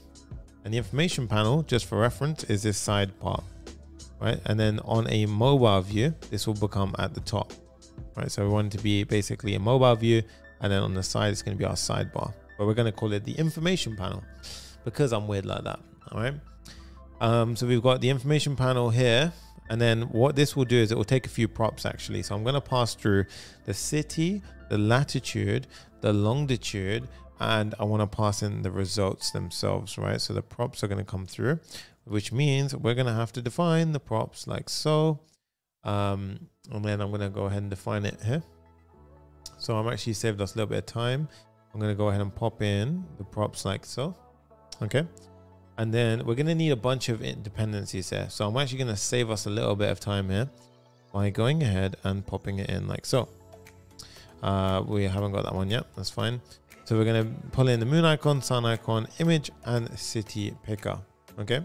Now, starting things off with this div, we're going to go ahead and get rid of that information. We're going to have a div inside of here with a H1, and the H1 is going to have a city, right? Now, I have made a little helper function, which will help us out a little bit. Actually, no, I haven't. No, instead, we're going to use a decode URI. So in this case, let's just pop in this. We're going to say decode, decode URI, and we pass in the city. And what this is basically, you know, when sometimes you have escaped characters, it essentially removes that escaped character from it. So if it's like, you know, that kind of weird symbol which represents a space, sometimes it's like %20, which resembles a space, it basically gets rid of that. So in this case, it will get rid of that. So let's go ahead and just pop this in so we can actually see it on our page. So we go back to our page, and we go to, our location page, and we uncomment this out and we import this in. Now, if I hit save, this will probably error out because, yeah, we don't have it. I mean, right now it says undefined because I'm not passing in the city. So we probably should pass in the values as we can. So the city is equal to the city. The results are going to pass in as the results. The latitude we're passing in, and the longitude is the long. Okay. And now we should see the city Banaj. Yeah, there we go. So that's the city that we started everything off with. So I chose a random city in the beginning, and that will do just fine. We've got the H1 here, and we've got the P tag. And then I'm going to say long, lat. And then I will have the following. I'll say long, lat. Yeah. Now let's start this up. Let's go ahead and say that this one should be text extra small. Text should be gray 400. And then the H1 should be a text 6XL. I want it to be much larger. It's pretty dominant. Font should be bold. For the surrounding div, I want this to have a padding bottom of 5, and then the overall div, I want this to have that blue gradient that we had previously in that initial screen. Text should be white and the padding should be 10. So I'm just going to pop that in to save a little bit of time. As you can see, boom. So as soon as we pop that in, immediately looking a lot cleaner, right? So guys, also we just blew over 400 likes. That's what I'm talking about. That's the energy I'm saying. That's amazing, right? So absolutely awesome stuff. We got the EP, the div, there we go. And now what I love about this is, remember, we actually went ahead and created reusable components in the beginning from which was a great use case for it, because now we can go ahead and say city picker, right? So in this case, city picker, we can pop in, and just like this, watch, super easily, right? Just like that, we have our city picker. And this is the power and beautiful thing about this, right? Because now if I type in something like United Kingdom, let's do London. Watch this, guys. It will go ahead and fetch the information from London, and just like that, we have it, right? So amazing stuff. You see how the numbers actually changed? So if I did United Arab Emirates, I did Dubai, watch how the temperature changes. That's perfect. That's amazing. We have to figure out this date as well afterwards. It's fine for now. All right, so Dubai, perfect stuff. Okay, so next up, we need to go ahead and pop in a horizontal row. We'll say a margin on the y-axis of 10 separated. All right, good stuff. And then I'm going to have a div with a div inside. So we're going to have a div inside of it. I'm going to have a p tag, or actually a div inside of there with a p tag inside of that. And this will have the date, right? So I'm going to pass the date in the following format, right? So here, I'm going to go ahead and take the current date. I'm going to format it in GB, and I'm going to say weekend should be a long type, numeric long, and day for the day. Numeric should be for the day. So here we can see Friday, 21st April, right? For example, we can go ahead and do class name. Text should be extra large. All right, outside of this p tag, we're going to have a time zone message. So here I'm going to have the time zone, and I'm basically going to go ahead and resolve the time zone from our current time format, right? So this is our current time zone that we are in, right? So the current time zone that we are in is, so the current time zone that I'm in is Asia, Dubai, right? So that's how you basically go ahead and get your current time zone. Font extra light. So that's a handy little built-in functionality in JavaScript if you did not know. Okay, now outside of this div, in the total surrounding div, we're gonna have margin top of 5. We're gonna have a flex. Items should be centrally aligned. Justify the space between everything. Space between all of those things, that's 10. And then margin bottom of 5. And this is basically gonna represent afterwards this. So you see like this kind of this gap and so forth. Right, so we have to put the current time in now as well. So I want to have where I have the time zone outside of that div. This is where I will have a p tag, and this one will have the current time, and I want to have it in a 12-hour format, not in a 24-hour format. So this is how you do 12-hour format. You say hour 12 true after you pass in to local time string. You specify which time zone you kind of want. I'm using GB, sorry. And then you can do hour 12 true. If you do hour 12 false, you will see a 24-hour clock. All right, so in this case, you see 24 hours. So it's completely up to you on how you want to do it. But I know I actually have that question a lot of the time. How do you do that? So that's how you do it. All right, class name here. We're going to go ahead and say text XL. Font bold. We have some crazy focus right now. Uppercase, right? There you go. And just like that, we have a nice little bit of text. Look at that. That's looking beautiful. Right now, I do want to mention as well, while we're here, if you haven't already, remember, check out the University of Code. Absolutely incredible resource. Little cheeky plug here, because trust me, it's one of the best ways to practice your JavaScript knowledge. Everyday coding problems is the way that you can practice that, right? Remember, it's not going to just come to you in a day by watching a video. So coding problems every single day, you get the solution the following day, and I promise you it's going to be something that you can really benefit from. And it's only $4.99 a month. Like, seriously crazy value. We have to create coding problems every single day for you, and we send them to your inbox. Like, you're literally getting spoon-fed how to develop as a developer. So something I'd recommend. You absolutely crush and destroy. right? Who's coding along with me right now? Let me know. So in this case, we've got the, that's looking great. Now, after this div, we're going to go ahead and pop a horizontal row with a bit of styling. Stanley says, yo, love from Toronto. Keep up the good work, brother. That's awesome. Hefty Script says, just tuned in. I'm loving how clean the code is. Thank you so much, bro. I appreciate you. We've got a div next with another div inside. And then here we have an image. Now, the image, I've actually got a clever kind of approach to this bit. So we'll talk about the image in a second.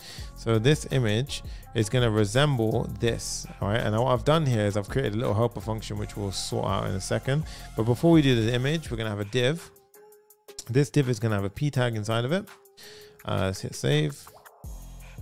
And this p tag is going to have the current weather in fixed temperature, right? So Jose Suarez says, is the University of Code for beginners as well? It's actually built for beginners.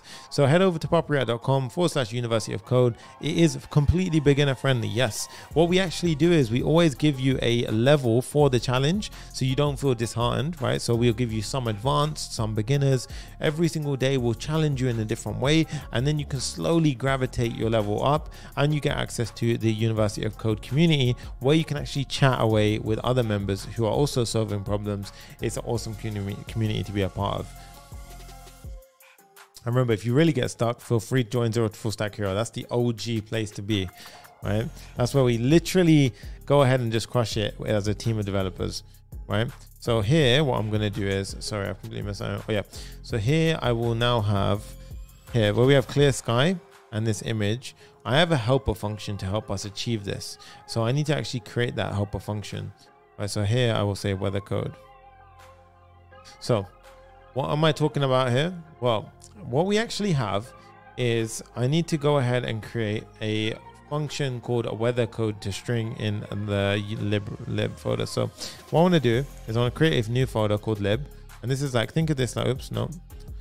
Okay, I don't do it there. Go into package.json, create a new folder called lib. Yep, there we go. Go into your lib folder and create a function called weather code to string.ts.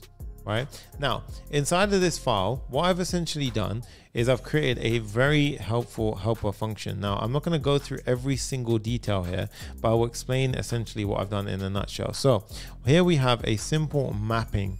Right, so this is a simple mapping, and all it does is it takes a key and it returns an icon and a label. So if your key is 0, it will return the icon CO1D and it will return a clear sky label. And what this is basically certain weather APIs return like weather conditions, right? So some might return a weather code of 80. That typically has a label of rain showers and a specific icon associated with it. So what I've done here is I've created a weather code to string. So I'm going to scroll down, and you can feel free to pause the video and copy this out, or you have access to all of this inside of the Papa GitHub repo, right? So this is a helper function that we've created to go ahead and help benefit us. So I'm going to go away from that now, and I'm going to use our helper function. Okay. So now what I'm going to do is I'm just going to simply pop in the following. So the image is actually going to get pulled from that. But before we actually do anything like the image, I'm just going to go ahead and use our helper function to get the label for the current weather code. So I'm going to replace this with the following. So I'm going to import my helper function from the top like so, right? And then I love that. We're almost up 500 likes. I absolutely love that, right? So now you can see weather code to string. We pass in the current weather code and then we get the label for it. Now, if I go over here, you can see 28 degrees clear sky, right? So in this case, the API is returning a weather code. We're then using our helper function to determine what the label is for it, right? Now the image, I've done the same thing, but except I'm pulling the image from weatherbit.io images, right? So in this case, what I will do is I will replace this with an image tag. And then here you can see what I've done is I've concatenated. So I've actually got a URL here, and then I've concatenated the icon code, and then it'll be .png. Right, and then the alt tag is simply the label. We've got width and height. So I've imported the image tag from a next image. Now we will get an error because we need to go ahead and whitelist weatherbit.io from our list of images to allow optimization from. So in order to do this, we simply go into our next config. We go out of the experimental tab. We say images, domains, images, domains, and we simply pop in weatherbit.io. Okay, hit save, close your server, run your server once again because you've made a change to your Next config, and then do the following. Yes, if you're using Hero Icons v2, then you would need to import the icons from Hero Icons React 24 solid. Yes, I agree with you. That is correct. Yeah, completely up to you on how you want to do that. So at this point, now what we can do is we can go back to our code and we can refresh.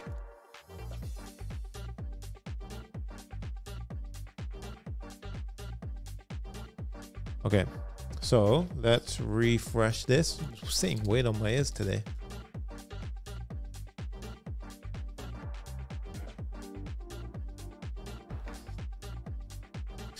So as you can see now, we should see, hey, there we are. Perfect stuff, right? Now, if I go to London, for example, United Kingdom, city, and let's just wait for it, type in London, boom.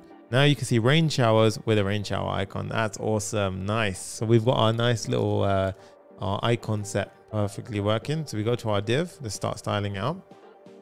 Say flex, items, center, justify between.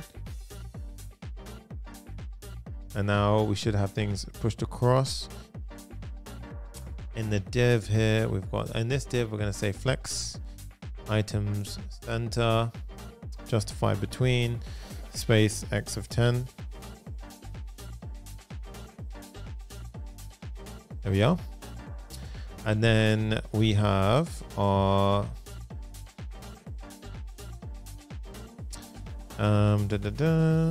let's just have a look. Yes, so that's perfect. That's what we wanted.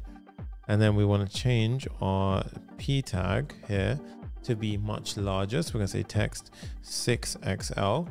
Font should be semi-bold. The p tag here should be text right.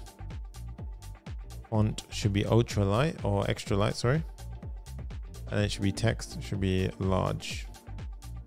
And just like that, we should have a massive difference here with this. There we go. That's looking immediately better. All right, so justify between, item center, awesome stuff. Okay. And with that said now, that is looking a lot cleaner. So I just want to check something here. Yeah, so you can see that's perfect. That's what we wanted. Yeah. And now after this div, we want to do the following. So after that div, we can exit the div down. So we can go from this div down outside of here. And then we can start building out the rest of it. So we've got a div here. And then we are now building. Someone says, Papa Fam, I love you. I love you guys too. Right, so after that, we can have this area. So the sunrise and sunset, right? So here we've got essentially two copied and pasted kind of setups, right? So I'm going to go ahead and make this a little bit easier for you to follow by simply popping in a snippet, and then we're going to show you how I'll break it down. So you see this snippet right here. So I'm just pasting it in, right? So you can feel free to revise the snippet and see for yourself what we've just added in. But essentially what we did here was we added a div, sun icon in, a bunch of styling in just for the colors. And then we've got a div with a flex inside of it. We've got the children, one of them just sunrise. We've got a p tag to represent the time, and you can see justify between has pushed these across from each other. And then you've got the sun icon around it. So the sun icon is next to it. Then you've got the p tag. And then you've got the div, sorry, with justify between. And it's flex one, so it takes up the majority of the room. Okay.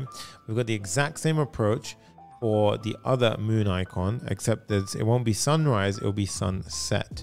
Right. So what I want to do is go outside of this div, simply pop that in like so. And now we have sunset as well. Nice. Now at the top level div, I want to say space should be between each y child, and we're going to say padding on the y-axis of 5. And what this does, it'll space these out and it'll give it a bit of padding around it. There we go. So just like that, absolutely beautiful. And we have our sidebar essentially complete. We just now need to make it appear to the side of the screen when we have the setup correct, which means that we have to go to the page.tsx. So this is our page for the entire page. So now heading back over to that page, I want to go ahead and basically configure the surrounding div. So this is where everything gets styled out. So this div is where the magic happens. We say by default on the mobile, it should be flex column. So it should be in this view. Okay. Then what we want to say is, firstly, it should be a min height of screen, so that way it will always fill up the color of the screen. But on a medium screen or above, it will change into a flex row. Now, let me show you what happens. So as we hit a medium screen, boom, look at that, very nice.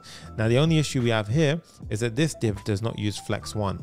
So how do we fix this? We simply go over to the div here, which is using that remainder of that space. We say flex 1, padding of 5, and I'm going to say on a large screen, padding of 10. Now, let's give it a try. We go over here. Now you can see it's using up the full space, and it's got the appropriate padding. So look at that. Absolutely beautiful. That is absolutely lovely. Look at that. Really, really nice. Right. So look at that. It's just so clean. Come on. Like so clean. United Arab Emirates. Let's go back to Dubai. Bam. Right. We go to Abu Dhabi. Oh, sorry. Now, if we just say Albania, Banaj, that initial one. Go to Armenia. I'm just picking random cities here. Right. So, United Kingdom, back to London. Because London's obviously got great weather, right? Always raining. All right. So at this point, that's really good. Right. So looking really good. So let's get the correct time for sunset and sunrise. Oh, yes, you're right, actually. So it appears that the API is not actually returning the correct times for this. Yeah, you're right. So it's 4 a.m. So where have I put the sunset, sunrise? So let's go to the information panel. And right now, at the bottom, where is it? Sunset, sunrise. Okay, so it looks like my API call that I initially made was maybe a little bit wonky. This is just saying 4 a.m., 4 a.m. Oh, that's because, I mean, so it's not actually pulling in the correct dates, I believe. All right, we can debug that at the end, for sure. We can debug that at the end. Yeah, so this is actually what is returning. And as you can see, the time zone, the time was actually being returned here. And then, yeah, we should have had it back. And then if we go to sunrise, you can see sunrise. Yeah, so we are getting time back, which is interesting. We're not getting the correct time though. Okay, I mean, we'll have a look at that. We'll come back to it. I will check to make sure that we actually conquer that bit, because I do want to get that right. In fact, I just want to check the URL that we initially called. So this was the URL that we initially called. So I have a feeling we're not passing in the correct details into our query. So I just want to check something. Let's go to our fetch weather queries. Tunisia in the house. What's up? Fetch weather queries. Right. So I'm just going to check something right now. We have the weather code, temperature, and all that good stuff. Clear skies, just like so. I just want to double check that I have this perfectly written. Yeah, so that's the exact same. And then when I call it is the next question. So when we have the page, and then where is it? It's here. So in page, let's have a look. Let's just double confirm this. So the variables that we pass through is the same. Yeah. Okay. So it's interesting. I'm not quite sure, to be honest. I think, to be honest, what could have happened is it could have maybe, let's go ahead and disable the cache and refresh. Okay. Interesting. We'll have a look as to why that happened afterwards. But right now, my time doesn't seem to be rendering correctly. Interesting. All right, let's carry on and we'll come back to it. So I think the next natural step is the charts. Let's get the charts down. And then we've got GPT summary, and then we are good for deployment, which is amazing. All right, so let's do, first up is the temperature chart. So for the temperature chart, what we will do is create a component. So temp chart .tsx, and this is essentially going to be, once we do one of them, honestly, it's very easy to replicate, right? So RFCE, and this is going to be a temperature chart. It's going to take, let's go up, get rid of this. It's going to be a use client because we are using some stuff from Tremors. We're going to import the things that we need. We're going to have a type props, and this will have the following inside of it. It will have results, which is of type root. Okay. Temperature charts is going to be the results. Okay, that's the prop that comes through. And now we need to do the magic behind it. So firstly, let's just show what we're going to render. So here it's going to be, it doesn't matter if it's TSX. Yes, because TSX is essentially saying you're returning JSX as well, right? So it's TSX, right? So in this case, we've got the card. And that's weird. Okay, the card. And then here I want to have the title. This title will say temperature and UV index, because it's going to contain both the temperature and UV index. Now feel free at this point as well to also pause and go over to tremors.io to look at the line graph documentation. They actually break it down really easily, really nicely. And then you can come back here to kind of, you know, inspect how I've done it. But here I'm going to use something called an area chart. And then we've got to do a bunch of things, right? So we have to give it a bunch of information. So we have to firstly provide the data. Now the data here, we have to map it into its correct format. And we also have to do the same thing with the hourly information. Now, the hourly information that comes back from the API, if we go up to hourly, what you'll find is that this has information for every single hour, 1, 2, 3, 4, 5, 6, 7, 8, 9, 10, 11, 12, all the way up for like, you know, a very long time. We only need the first 24 to get the day, right? So what we will do here is we will say, we're going to only get the first 24, right? And we're going to change each of them to a 24-hour time instead. So we're going to say const. So this is called data transformation, right? So we're going to say const hourly equals results dot hourly.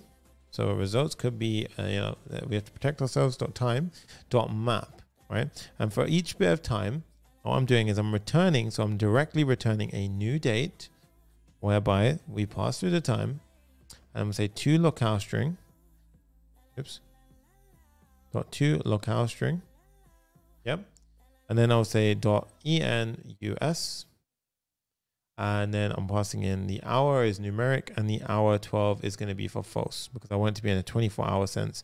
And then what we're doing is we're mapping through at that point, and then we're going to slice. Now, what the good thing about this is I want the first up until the 24th value. So this will give me only the first 24 hours, right, from this. So I'm basically correcting this down now, and this will basically become 00, 01, 02, 03, 04, all the way up until 24. Okay. So that's actually a really nice little trick you don't know. You may not know, yeah?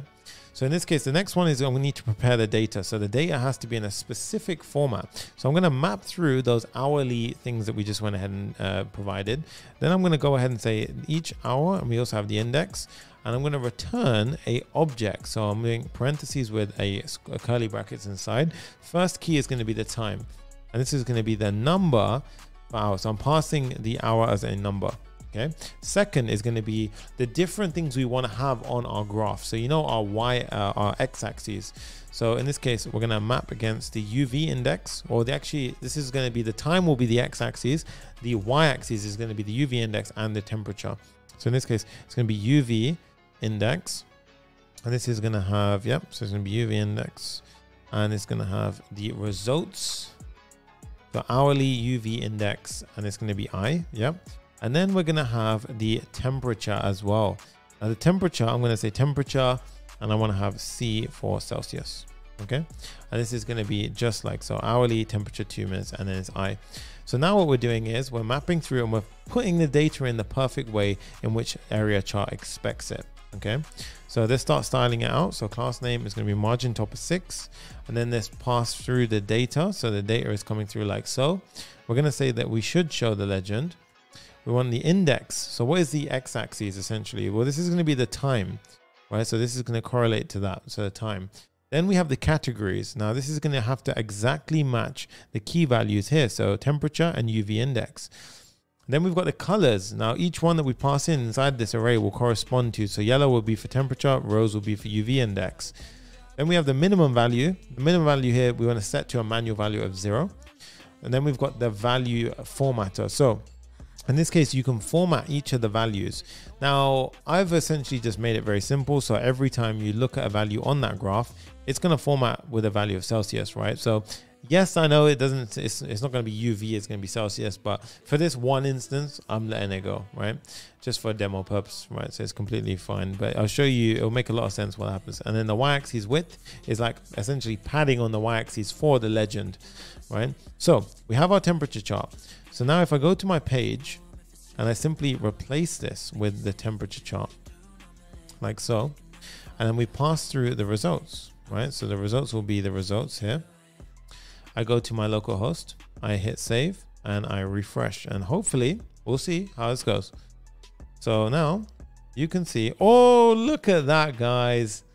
So in Banage right now, it's pretty wild actually. Oh my God. Oh, so this is 444. Okay. So the time is not being passed correctly. So we've got the same issue that we had previously. So I need to inspect and debug.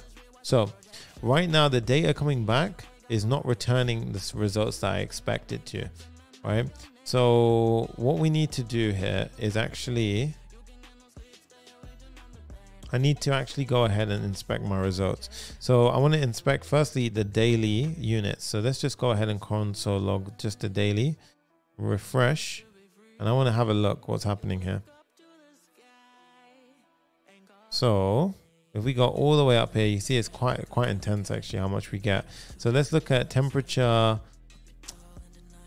Let's look at so what is our x-axis firstly? Let's have a look. So let's go to our temperature chart. So temperature chart, and then we mapped hourly.time.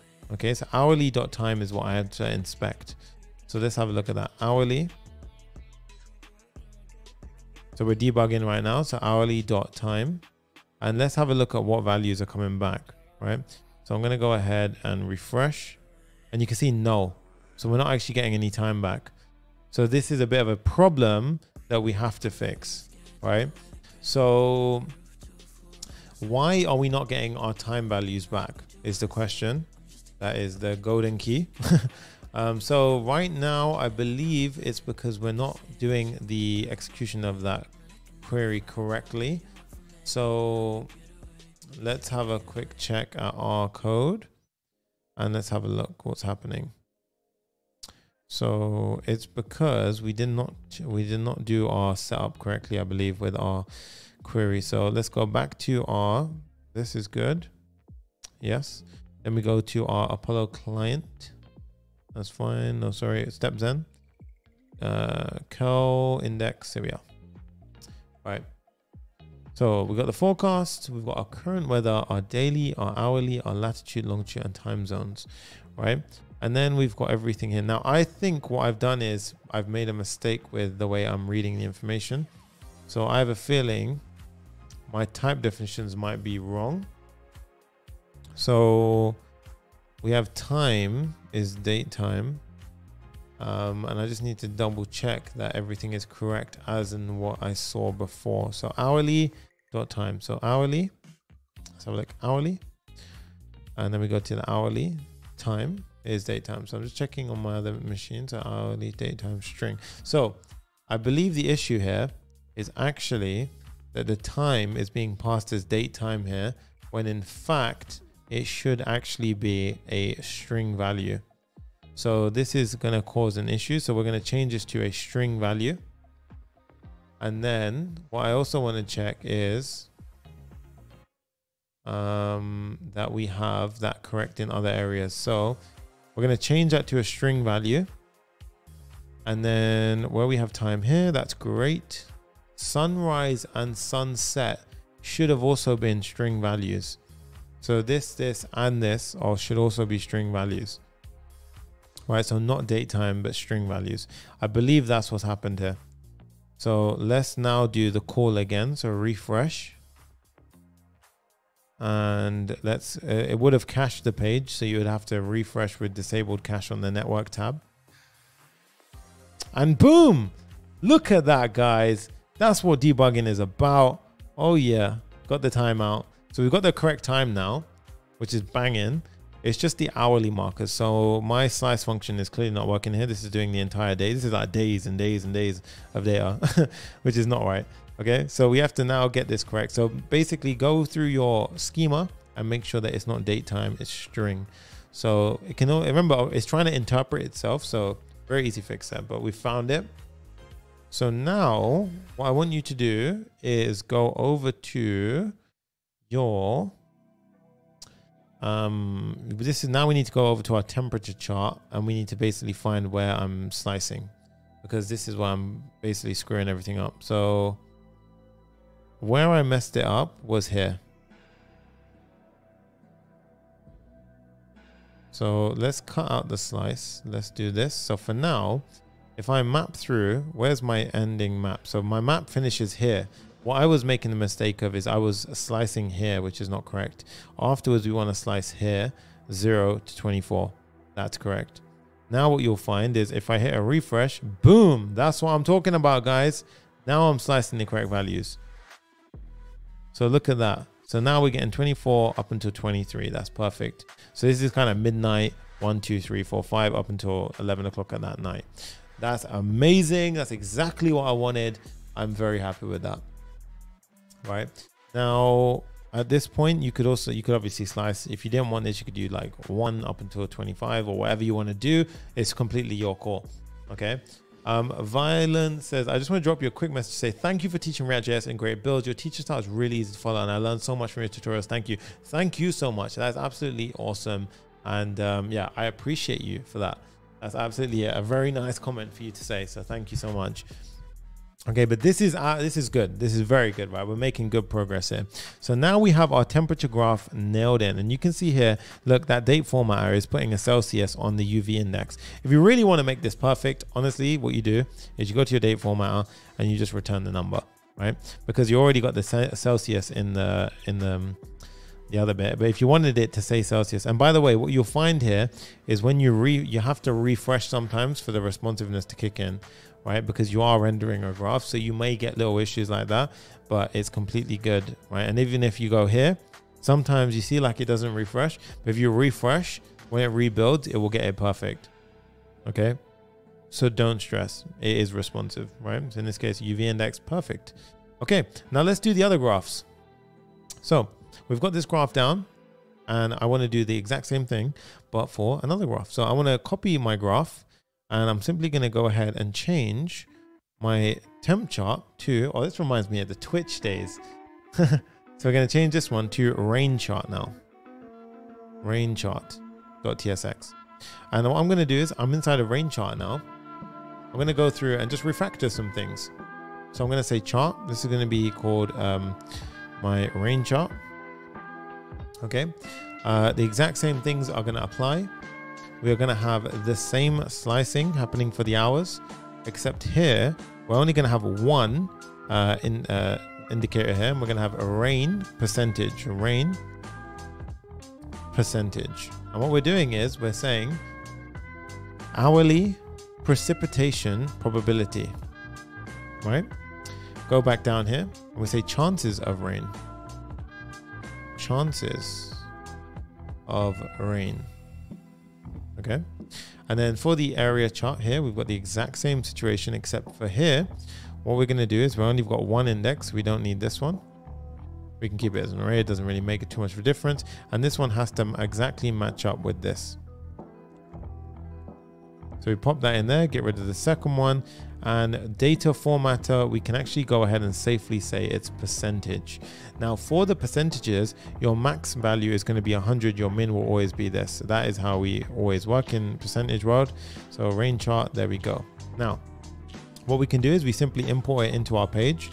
So go back to our page, head down to where our other one was, and we say rain chart, like so. Pass in the results, like so. And just like that, we now have it. I'm just going to make my camera a little bit brighter. There we go. And just like that, we have chances of rain 0. So let's look somewhere where it's likely to rain, right? So you can imagine where I'm thinking, United Kingdom, right? So London always has rain. Right now, today, yep, I told you, it always has rain, right? So in this case, 87% chance of rain at 4. Oh, the timing's also messed up here. Oh God, okay, so I fixed it and then I broke it. So where did I fix and what happened? Okay, let's have a look. So, okay, I've gone back to not fixing something. So let's go back to our StepZen call. I had this all fixed. No, come on. Oh, okay. So the reason being, sorry, why you might see this. So this is a very good learning point. what happens is it's caching, right? So you actually did everything perfectly, but you had a cache value in the page. Hit the refresh button with this disable cache, and then you will get the fresh data. So that is something you have to be very careful of. Okay, so disable cache in the network tab when you're deving. You want to make sure you actually update that, because now you can see that it was fine, but you'd sit there for ages trying to figure out what the hell is going on, right? Someone says check for Serbia, Belgrade. Serbia, Belgrade. Let's see. Oh, there you go. Nice. There you go. I'm with you, dude. Really good stuff, right? Let me know, Kakashi, if that's correct. But in this case, now what we can do is the final one, which is actually the humidity chart, right? So we're going to do the same approach, guys. We're going to go ahead into our rain chart. Then we're going to go ahead and we're going to rename it to humidity chart, right? Humidity chart.tsx, right? So humidity chart, we're going to change rain chart to be humidity. Okay. And then we're now going to go ahead and just basically swap this out with the information from the humidity, right? So fairly straightforward. All we're going to do here is swap out where it says rain. I can press Command D to get multi-cursors, humidity, change the precipitation probability to the relative humidity, 2-minute marker. And then it's still going to be percentage, and everything else is pretty good except the color here. I want it to be teal. Okay, hit save. And this one, the max value, we're not going to have a 0. Oh, actually we are, because it's going to be, I guess it's going to be up to 100. So that would be pretty handy to have it there. And then what we do is we simply go ahead and we take our humidity chart. We pass through the results just like so. And we make it a self-closed component. We hit save and we go ahead into our page and we see for ourselves the results. And I think I've forgotten one thing. Yeah, I've forgotten to change chances of rain. But you see the humidity is there. Let's just go into the temperature. And yes, you could probably make a responsive, you could probably customize this with different props. So that way you're not, passing in the same kind of data, because you could make this a reusable component, really, right? This one will be humidity levels. So humidity levels.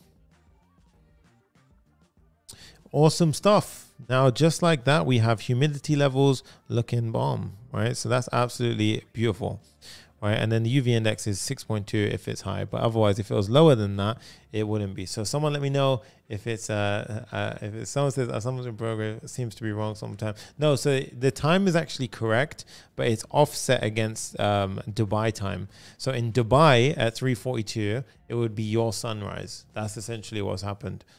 Right, so that's where the offsets happened, and the sunset in Dubai 5:31 would be Belgrade's sunset. So that's actually what's. So what you're doing is you're looking at this in regards to this. So for me, that would be your sunrise. That's essentially what's happened. Yeah. Okay. So next up, guys, we have the fun part, the part where you've all been waiting for. And everyone's been very patient, I must say, yeah? So now what we're going to do is we are actually going to go ahead and create the ChatGPT section of the build, right? So now we're actually going to go ahead and pass in the data from that massive JSON that we had. We're going to clean the data. Then we're going to create an endpoint which communicates with OpenAI's API. And then we're actually going to use GPT-4, and you can use GPT 3.5 to go ahead and create the summary. And the summary will be looking like this, and it will essentially go ahead and provide us a perfect breakdown of what the hell is going on, right? So really, really amazing stuff. Time zone isn't Asia, Dubai. Yes, this is Asia, Dubai. Yeah, this is 5:27 is Asia, Dubai. That is correct. There you go. So let's carry on. So at this point now, so it's doing it relative to me. Okay, so that's what I was trying to say. So now what we're going to do is, someone says, how are you? I'm doing well, thank you. How are you? All right, so at this point we are going to, also before I carry on, let's actually implement a loading, right, section. So where we have any loading situation, right? So in this case, if you're at the home screen and you are initially loading, for example, a page, right? So if we go back to the home screen and you're loading a page right now, you're just waiting. Okay, so at this point, what I might do is I'm going to use in Next.js 13, you've actually got this beautiful thing. You can adjust the time zone according to city chosen, but I'm not getting into that right now because there's a lot of things that we have to do. You can feel free to extend it yourself, do that, right? Loading.tsx, so RFCE, boom. That is relatively easy in the grand scheme of all of this stuff, right? So loading, and now what I'm going to do is I'm just going to have a simple loading. Now, I'm not going to spend too much time describing how I built the loading screen. It's very kind of straightforward in regards to the actual stuff that I'm putting on there. It's just a div with a bunch of stuff inside of it. And this is the styling we have. So it's going to be a sun icon, loading city weather information. Hold on, we're crunching some numbers and so forth. Now, I want to have the same loader. It will actually carry over, but I found that in some cases it was being a bit weird. So I'm going to put the same loader in here. Now, that means at this route, we're going to load it. And at this route, we're also going to load it. But typically, it should just kind of use the highest level one if it doesn't have one at a local level. Now, with that said, what we should find is anytime we have a blocking element, for example, this is a blocking element. Sorry, this one is a blocking element. It will go ahead and cause the loader to kick in. So if we do country, for example, Albania, we do something like Delvine. Look at that, loading city weather information. Boom, nice, right? And then if we do Albania, sort of like, I'm just doing Albania because it's there, Barat, boom. And if I did like United Kingdom, because we already have a cache value, it shouldn't actually load very much. So it'll be London, boom. You see that? Because it already had a cache value, so it didn't actually need to load it, right? The only thing that I would recommend here is because you've got cached values, you still want it to revalidate after a certain point in time. So to make sure that it revalidates, you can do a very simple change here. Go to the top, simply pop in revalidate, export const, revalidate 60. Now, every 60 seconds, it will revalidate the cache. Simple as that. Now you've got ISR. You've got incremental static regeneration of that static page. So every 60 seconds, it will trigger a rebuild of the cache page, provided that someone has visited it. So that is absolutely awesome, right? Quick little water break, and then we're going to go ahead and do ChatGPT. So we've actually implemented the, Albie says you're the best, bro. Thank you so much. I appreciate you, man. Right. So at this point now, we're going to create the endpoint for OpenAI. Right. So what we're going to do is we're going to use the brand new OpenAI, brand new Next.js 13 routes, right? So in this case, you see in the app, we have our API and we have a hello route, right? So this is simply a hello sort of endpoint right now. I'm going to delete that because I don't really care about the hello endpoint. And then I'm going to go ahead and create a new API endpoint called get weather summary, okay? Now inside of get weather summary, the new syntax is all you need to do is type in root.ts. Cool. And now inside of root.ts, we are going to basically create a post request support, right? And what's nice about this is you can go ahead and support post request, get request, put update, patch, all that kind of stuff. But here, this is how you do a post request. You could do the same for get and so forth, right? But we're going to do only a post request is supported at this route. Very simple. Then what I want to do is I need to install OpenAI. So we're actually going to be using OpenAI's API here. So let's head over to OpenAI. Let's do OpenAI documentation. So API documentation. And something I want to mention is that in Zero to Full Stack Hero, inside of our course, we have actually gone through this extensively in recent coaching calls. So I highly recommend if you're on the fence, you kind of want to learn a bit more about this stuff and you want to do a deep dive, check us out at Zero to Full Stack Hero or scan the QR code on the screen right now. Right, and that's going to help you basically get dialed in with any of this stuff because we've done this loads in coaching calls.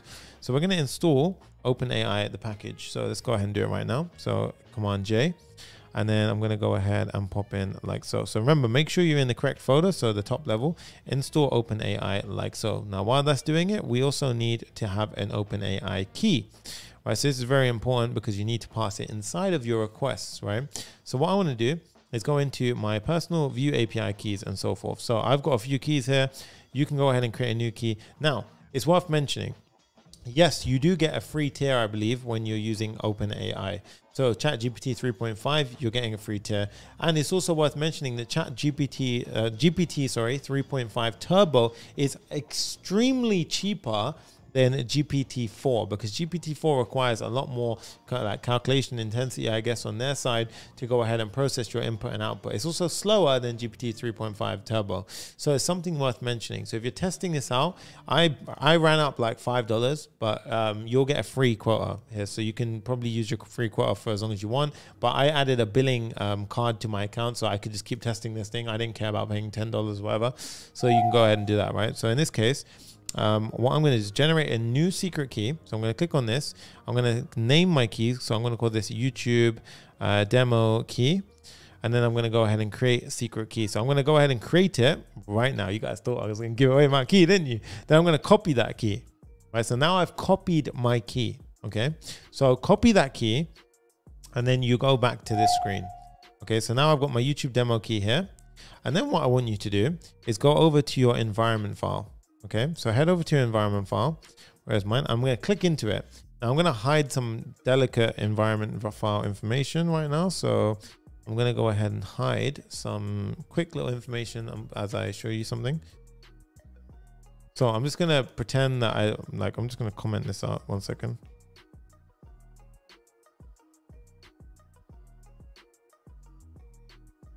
Okay, I don't know how to do my little trick. Okay, my trick don't work anymore.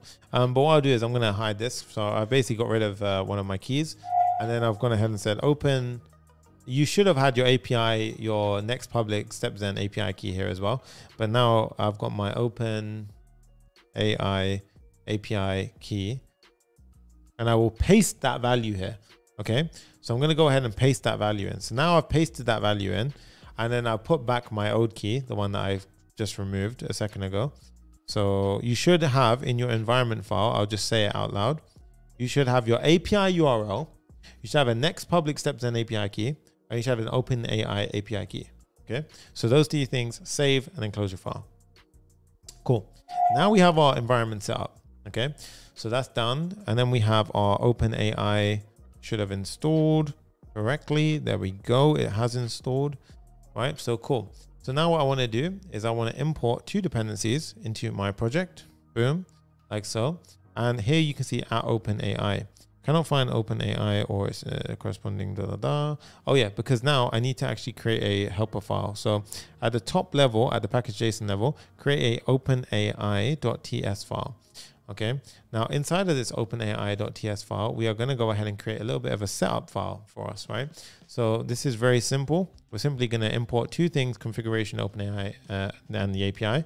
Then we're going to create a new configuration by passing in the OpenAI API key. So this has to correlate to your environment key value. Okay.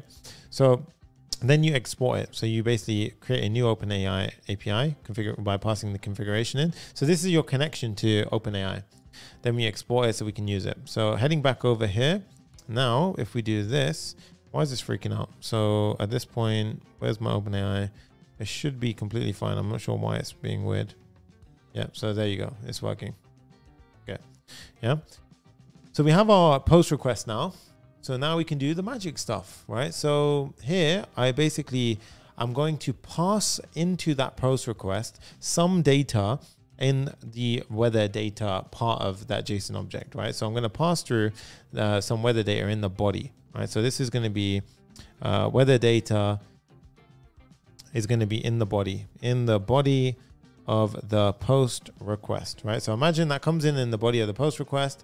Then what we'll do is we'll say const response equals await, right? OpenAI dot create chat completion. Okay, so create chat completion. Now, here's where the magic happens, really, right? So the first thing you want to do is put the model in.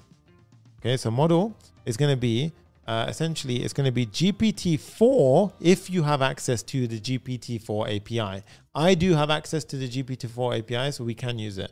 But if you don't have access to it, that's fine. Okay, you can use the GPT 3.5 Turbo, which is available to everyone. And it's also worth mentioning that this completely works fine with the build. Right, so you can use GPT 3.5 as well, right? But I have got access to GPT-4, so we can use that. Okay, next up, You will get a 401 if you try to do this with GPT-4 and you don't have access to it, right?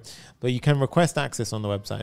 So in this case, now we're going to go ahead and say temperature is going to be 0.8. This is a value between 0 and 2, and it basically symbolizes how random or focused it should really be. The number of responses we want is 1.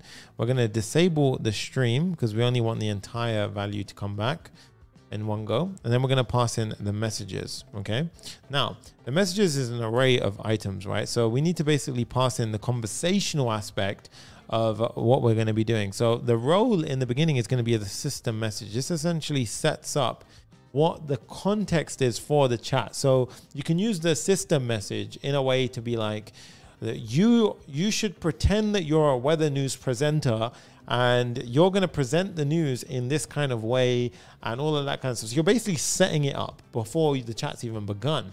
And then you can provide it a second piece of information saying, hey, actually, here's the today's weather in this format, and this is going to be the JSON information. And then what it will do is it will give us the response back, right? So it's going to be perfectly primed in a way to give us back the information that we're after. So what I've done is I've been a bit overkill here just to extend, like, be a bit crazy about it. But I've said, pretend you're a weather news presenter presenting live on television. Be energetic and full of charisma. Introduce yourself as Sunny, so you can introduce yourself as whatever you want. And say you are live from the Papa Fam headquarters. State the city you're providing a summary for. Then give a summary of today's weather only. Make it easy for the viewer to blah, blah, blah. Okay? So you can go ahead and do that kind of thing. Yeah. So, and provide a joke regarding the weather. Assume the data came from your team at the news office and not the user. Because what was happening, it was saying to me, oh, based on the JSON data that you provided. And I didn't want it to say, I just want to say, hey, tuning in from Sunny at the headquarters of Papa Fam. The weather today is so forth, right? So that's what we kind of wanted it. The next one is you're going to pretend to be the user, and the user is going to say the following. The user is going to say, we're going to do string interpolation here. It's going to say, hi there, can I get a summary of the weather? So it's going to be something like, hi there, can I get a summary of today's weather? Use the following information to get the weather data. And then what we're doing is we're stringifying the weather data, so it becomes a piece of text, right? And really, this is quite nice, right? So what this is actually doing is it's stringifying that data. We're not going to pass the entire data in, by the way. We're going to clean it up. So you're not going to pass that entire chunk because then you're running through your tokens like nothing, right? And bear in mind that this can be token exhaustive, right? If you look at this could be actually considered quite a lot of tokens. So just bear that in mind, okay? So if you're going to run through your quota pretty quick, then consider maybe adding a card just while you're testing this out, that kind of thing, right? Then we're going to basically get the response, the data out of the response, okay? And then what we'll do is I'm just going to debug here. So I'm going to say something like data is, and then data. And that allows me, when I'm debugging it, it's actually a pretty handy thing that you can do. And then all I care about is what did it reply, right? So next response, data.choices 0 would be the first response that it gave us, .message, right? And if everything was successful, this would have the response for the summary inside of it, okay? Cool. So at this point now, what we're going to do is we're going to go back to my page. We're going to go ahead and create a cleanup function. So something which allows us to essentially clean the data. So the reason why I need a clean the data kind of function is because I don't want to pass in the entire object, right?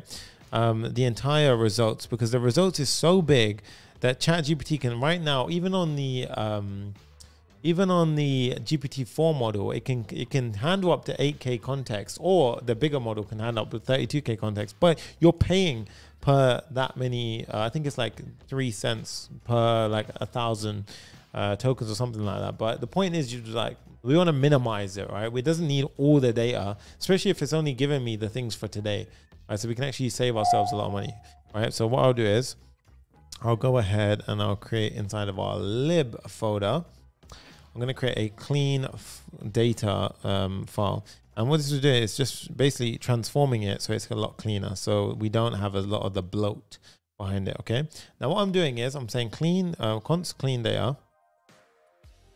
data equals, and I'm passing in two things. I'm passing in the data, which is of type root, and I'm passing in the city, which is of type string, okay?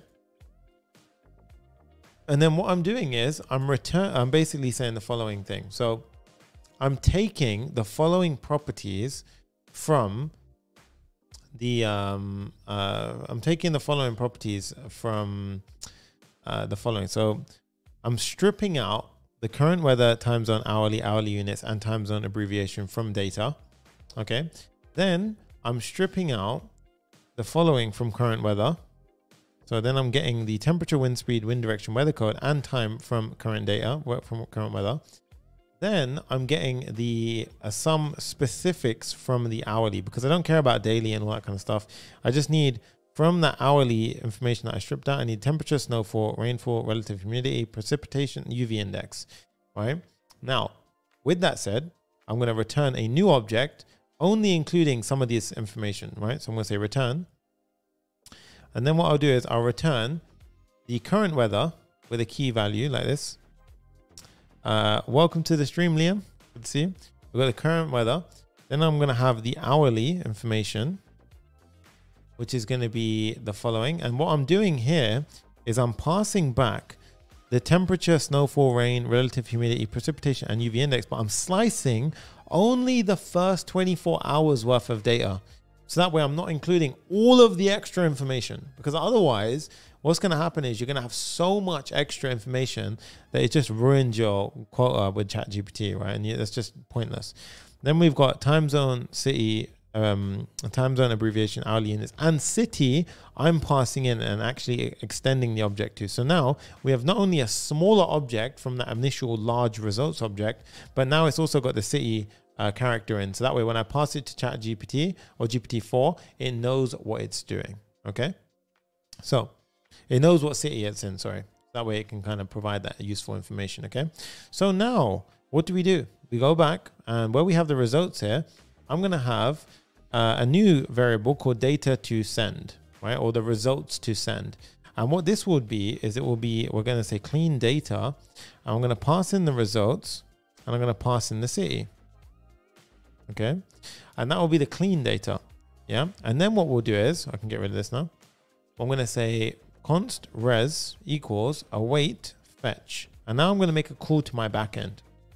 Right now, I'm also going to make a helper function here, because what we need to do is we can't just say /API/summary, because we're in a server function. Now, the server function does not know where it is, right? It doesn't know if its relative path is localhost or if its relative path is the Vercel URL. So I'm going to create one more helper function in lib, and this is going to be called get base path, right? And this will tell basically our code where the hell your base path is, right?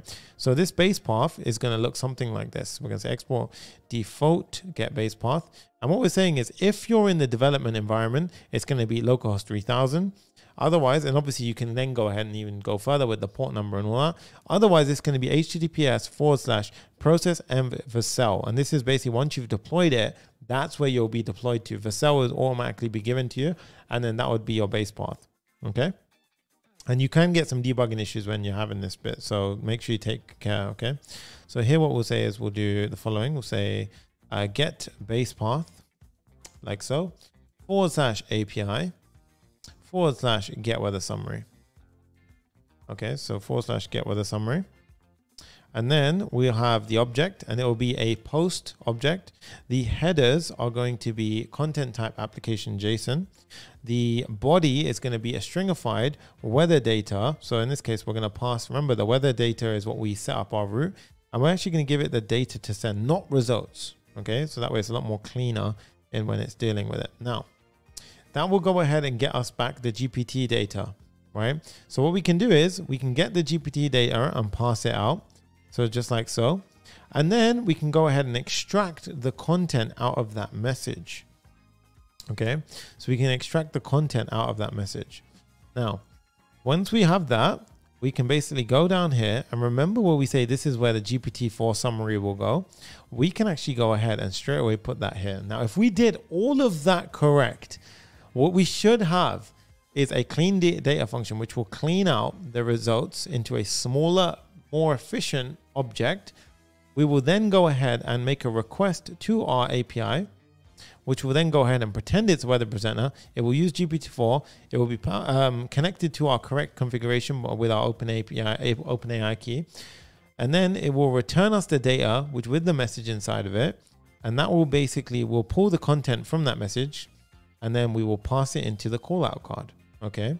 And now with that said, we might have everything optimally done. So clean data, let's go ahead and refresh. So it's loading the city weather information. Clean data is not defined. Okay. So where is clean data? I don't think I've actually exported clean data. That's the problem. Yeah, I haven't. So clean data. Yeah. So we didn't export it. My bad. Export, default clean data. And then we go down here. Import clean data. And now let's give it a try, guys. So let's go ahead and remember, you want to go ahead and disable your cache when you do your first reload. Clear this out. So now it's loading the city weather information. And remember, what it's probably going to take a little bit more time for in the initial run is that it's actually calculating the GPT summary. And GPT-4 is known to be a lot slower than GPT 3.5 Turbo. Now, this is using GPT-4 right now to come back with a summary. So let's see if it did it. All right, let's get hyped up because this is a moment of truth. If it's gonna work, this will be so cool. But we're basically doing it for London right now. It's generating that ChatGPT AI summary using GPT-4. It might take a little bit longer, and I'll show you the speed difference with 3.5 Turbo as well. But remember, once it's done, it will only revalidate every 60 seconds. So users won't actually see this every single time. Okay, so I just want to check something here. Let's go back over here. Let's just see. Did it actually? Okay, so it's come back with some data. Look at this, guys. It used up total tokens 983. And it's doing it a few times over. So let's see. Maybe I refreshed it a few times. Oh, guys, look at that. Ladies and gentlemen, it's time for some weather action. I'm Sunny, coming live from the Papa Fam headquarters, bringing you a fantastic summary of today's weather for the lovely city of London. All right, folks, get ready because we got some interesting weather coming your way. The current temperature is sitting at a cool 9 degrees Celsius. Yes, it is. With a wind speed of 9.2. There we go. And then coming from the 116 degrees direction. Awesome. I think I messed that up. That should be kilometers per hour. As for the weather code, it's at 80, which means we've got some light rain showers. And that's perfect. Bang on. We'll be experiencing some light rain, but no, don't worry, snow lovers, because there won't be any snow for today. In terms of humidity, And then now, for those of you who are concerned about the UV index, it will range from 0 to 5.4. So make sure you wear some SPF if you're going outside, because if it's higher than 3, just to be on the safe side. And then it even gives you a little joke. Right? Why don't meteorologists like to dine outdoors? Because it's too windy, but okay, that's jokes, right? So in this case, now if I go to United Arab Emirates, let's go to Dubai and hit enter. Now you can see it's loading city weather information for Dubai. And remember, as I said, GPT-4 will take a little bit longer, right? So just something to remember. Now, I want to show you something. Once this is loaded, it's really worth mentioning. It will cache the previous page, and it will do it for every 60 seconds based on if someone has visited. So they won't see this long loading procedure, right? It's only the first user to ever hit that page. So after that, it will happen in the background and the user will see the previous summary. And then every hour, it would always be up to date. So it's actually really, really nice as to how this will work, right? So let's go ahead and see this right now. So after, remember, again, GPT-4, a little bit slower. I will show you the difference between 3.5 Turbo and 4, but this is absolutely phenomenal because once this loads out, it will be incredible. And I'll show you again, remember, it will actually go ahead and have a really nice effect once you have the caching in place. So let's go ahead and see. Once that's done, just give it a moment, right? So this will go ahead and do its thing. And the data is, right, so in this case, it's still coming back from us. Right, so let it do its thing, right? Again, the demo gods are always against me. So right now, and there you go, you can see it. Look, good morning, everyone. This is Sunny coming from a beautiful city of Dubai. The current temperature is a warm 28. Yeah, we go, wind 15.6 kilometers. Yes, I definitely need to change that. As we progress throughout the day, temperatures will rise. That's awesome stuff. Look at that. The only thing is the time came back weird. That's again strange. This means today is, okay. So again, remember, disable your cache, right? So let's refresh. Let's let it do one more build for that. That was my fault. Again, this is something which I'm really happy you actually saw, because caching can be a bit of a concern, especially when you're coding. You might be like, hang on, all my code is sound. Why is this happening, right?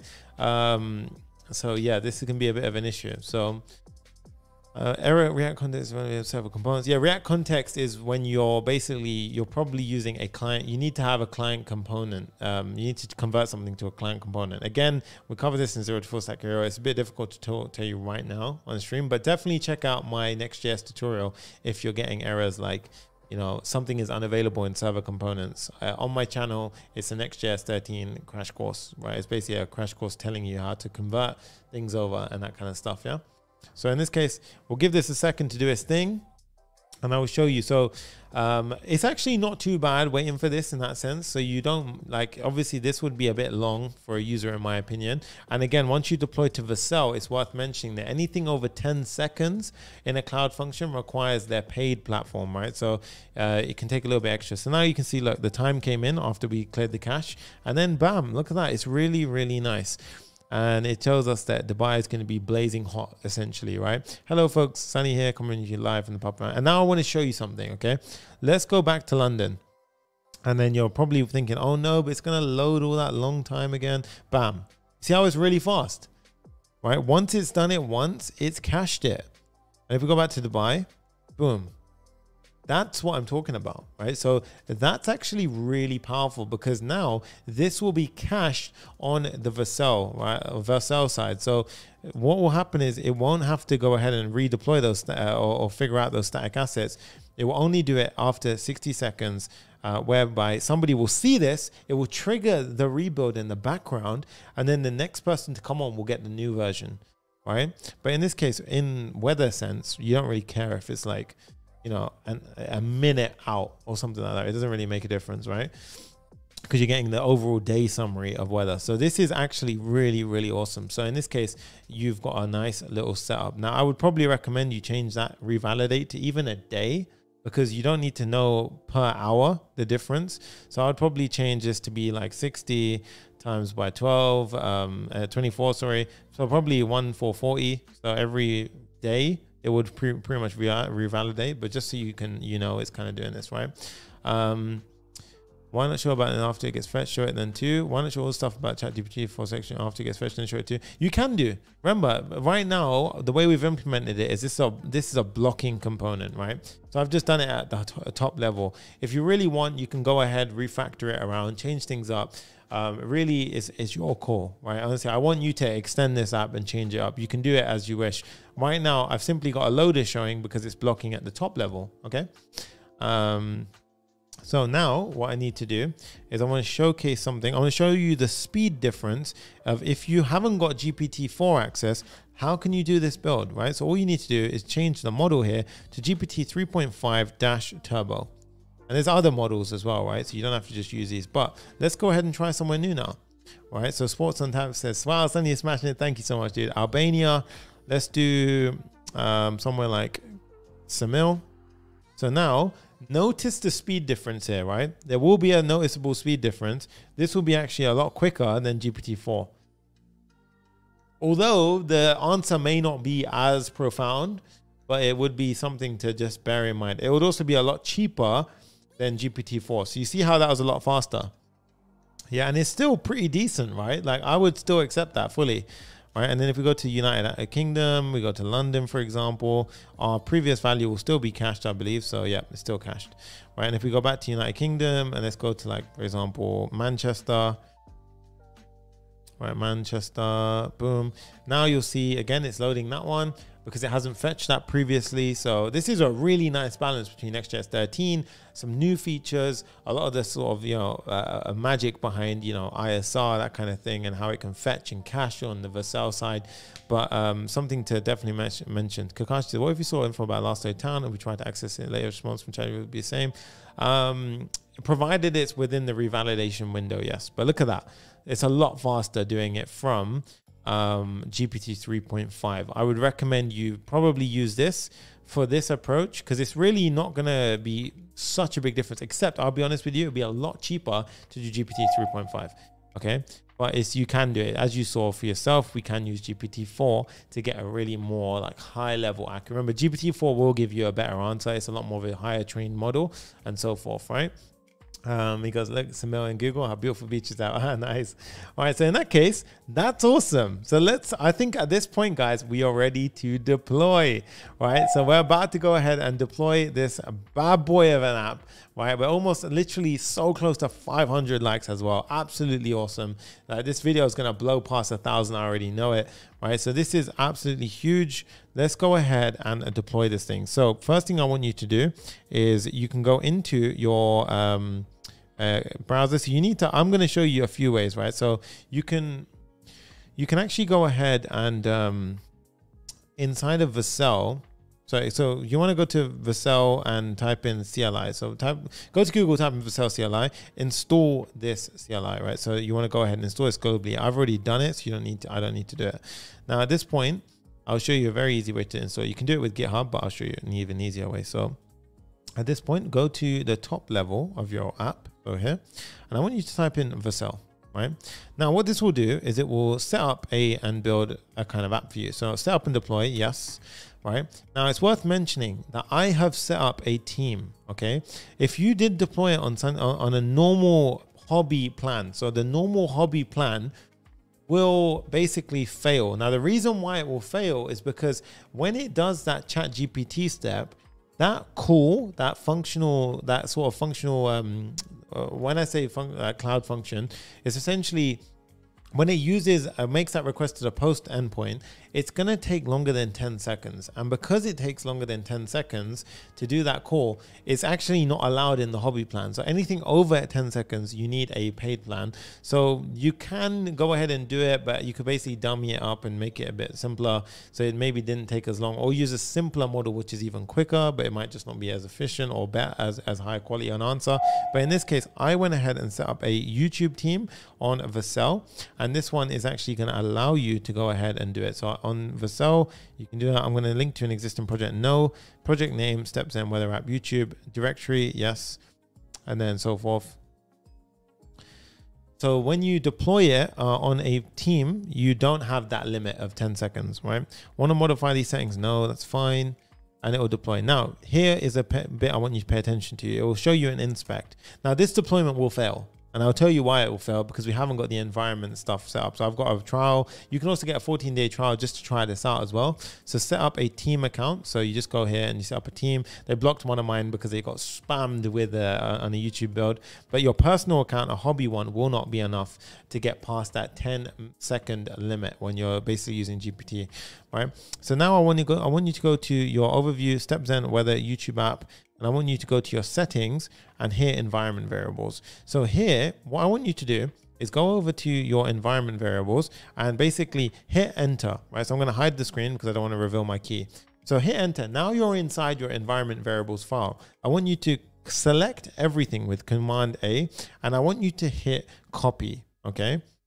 Now, once you've hit copy, I want you to go back over to your, this screen right here.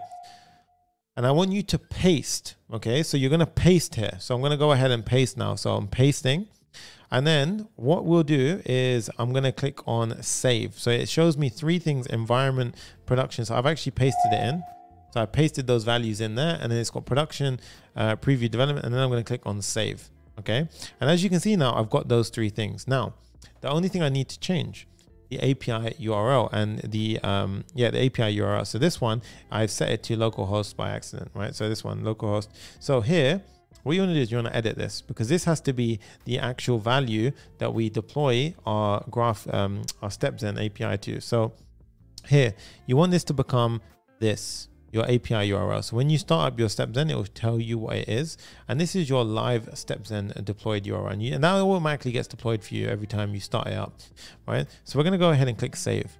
Now I have my StepZen key, I have my OpenAI key, and I have my API URL all set.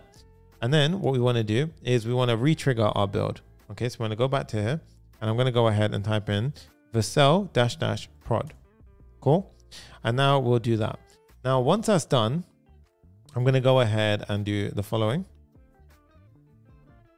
So let that do its thing. And what I will do is after this build, I will go ahead and cut my keys. So that way it doesn't go crazy on the billing, because obviously it's going to be live afterwards. So this will now trigger a build. Okay. And then it will trigger the build. And as you can see here, it's going to start my build off and start basically preparing everything it needs to get it up and running. Okay. So let that do its thing. Pretty chill this is. Oh, 1 like away from 500 likes. No way. That is so cool.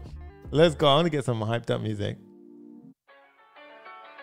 Okay. Let's see if it works, right? I'm guaranteed there's probably going to be an error, but if it's not, amazing. Yeah, because there's always some error when you're dealing with this stuff. That's, yeah.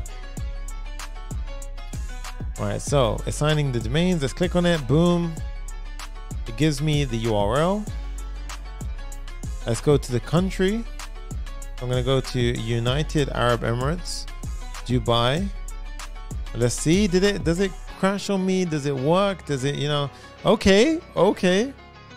I'm not celebrating yet. I'm not celebrating just yet. At this point, if you're on a hobby plan, it will likely fail because it will take longer than 10 seconds. So yes, you would have to go to the pro plan on Vercel. All right, so Vercel, create a team, make it a pro plan. You get a 14-day trial so you can try it out. But let's see. Let's go. That's what I'm talking about, guys. It worked. That's so sick. And it works on a production website. You guys can feel free right now to go to the chat. Look, literally go to that website. Look, I just posted it in the chat. Yeah, boom. Look, go there right now and it will work. That is absolutely sick. Yeah, so feel free for yourself. And in the chat right now, let me know, is that page loading for you? Right? I want to see right now, is that page actually loading for you? Yeah, and you guys can see for yourself on the live stream that I'm not capping. That's a real website. I just posted it in the chat so you can feel free to check it out and let me know in the comments, is that loading? If it is loading, amazing stuff. Yeah, Steve James says loaded right away. That's what I'm talking about. Yes. And even on the phone, it will load. You'll get the nice AI summary, everything. Eduardo says, nice. Jay says, works perfectly. That's what I'm talking about. First time as well, right? So absolutely amazing stuff. And Siang says, works perfectly. That's the energy we need, guys. You see how the power of Next.js 13.2, all that 13.3 all came together. The caching, the way it all works. Oh, it's just beautiful. With that said, before I get absolutely ripped apart on Kakashi says, let's check. I'll let it go for like 5 minutes and then I'll cut my key. Otherwise, everyone's going to go crazy on that URL. So if you're watching the replay of this, that URL will not work because I will actually cut my key. But yeah, it's sick, Sunny. Well done. Learned so many things from you. Thank you for sharing it for free. You're absolutely welcome, Squeezy. Simon says, awesome. Deepak says, works very well. I'm so happy to hear that, guys. That has absolutely made my day. And I want to show you guys as well. Make sure when you're in Vercel, yeah, you're going to have that pro. You can use the pro trial, yeah? But the reason why, if you don't have that pro trial, then it's going to cause you an issue, right? Remember, it's GMT, by the way, the time zone, because I set it to GMT in the code, remember? You can set that to your local by adding additional code. Feel free, yeah? But if you don't have this pro trial, your functions will time out, okay? So that's definitely something that will happen. Now, if I go to live, I can see probably people are probably trying to mess around with it. So someone checked out Nairobi. Someone's checking out. So now someone just went to Nairobi. Someone went to Dubai, Prague. Look at this. I can see what you lot are doing. Mississauga, Georgetown, Adra. Look at that. That's pretty sick. I can let you see you guys using it. Apoko. Right, guys. With that, I think I need to actually cut that key because it's gonna go mad on my my quota. So let's go to I'll show you how to do it. Where is it? OpenAI.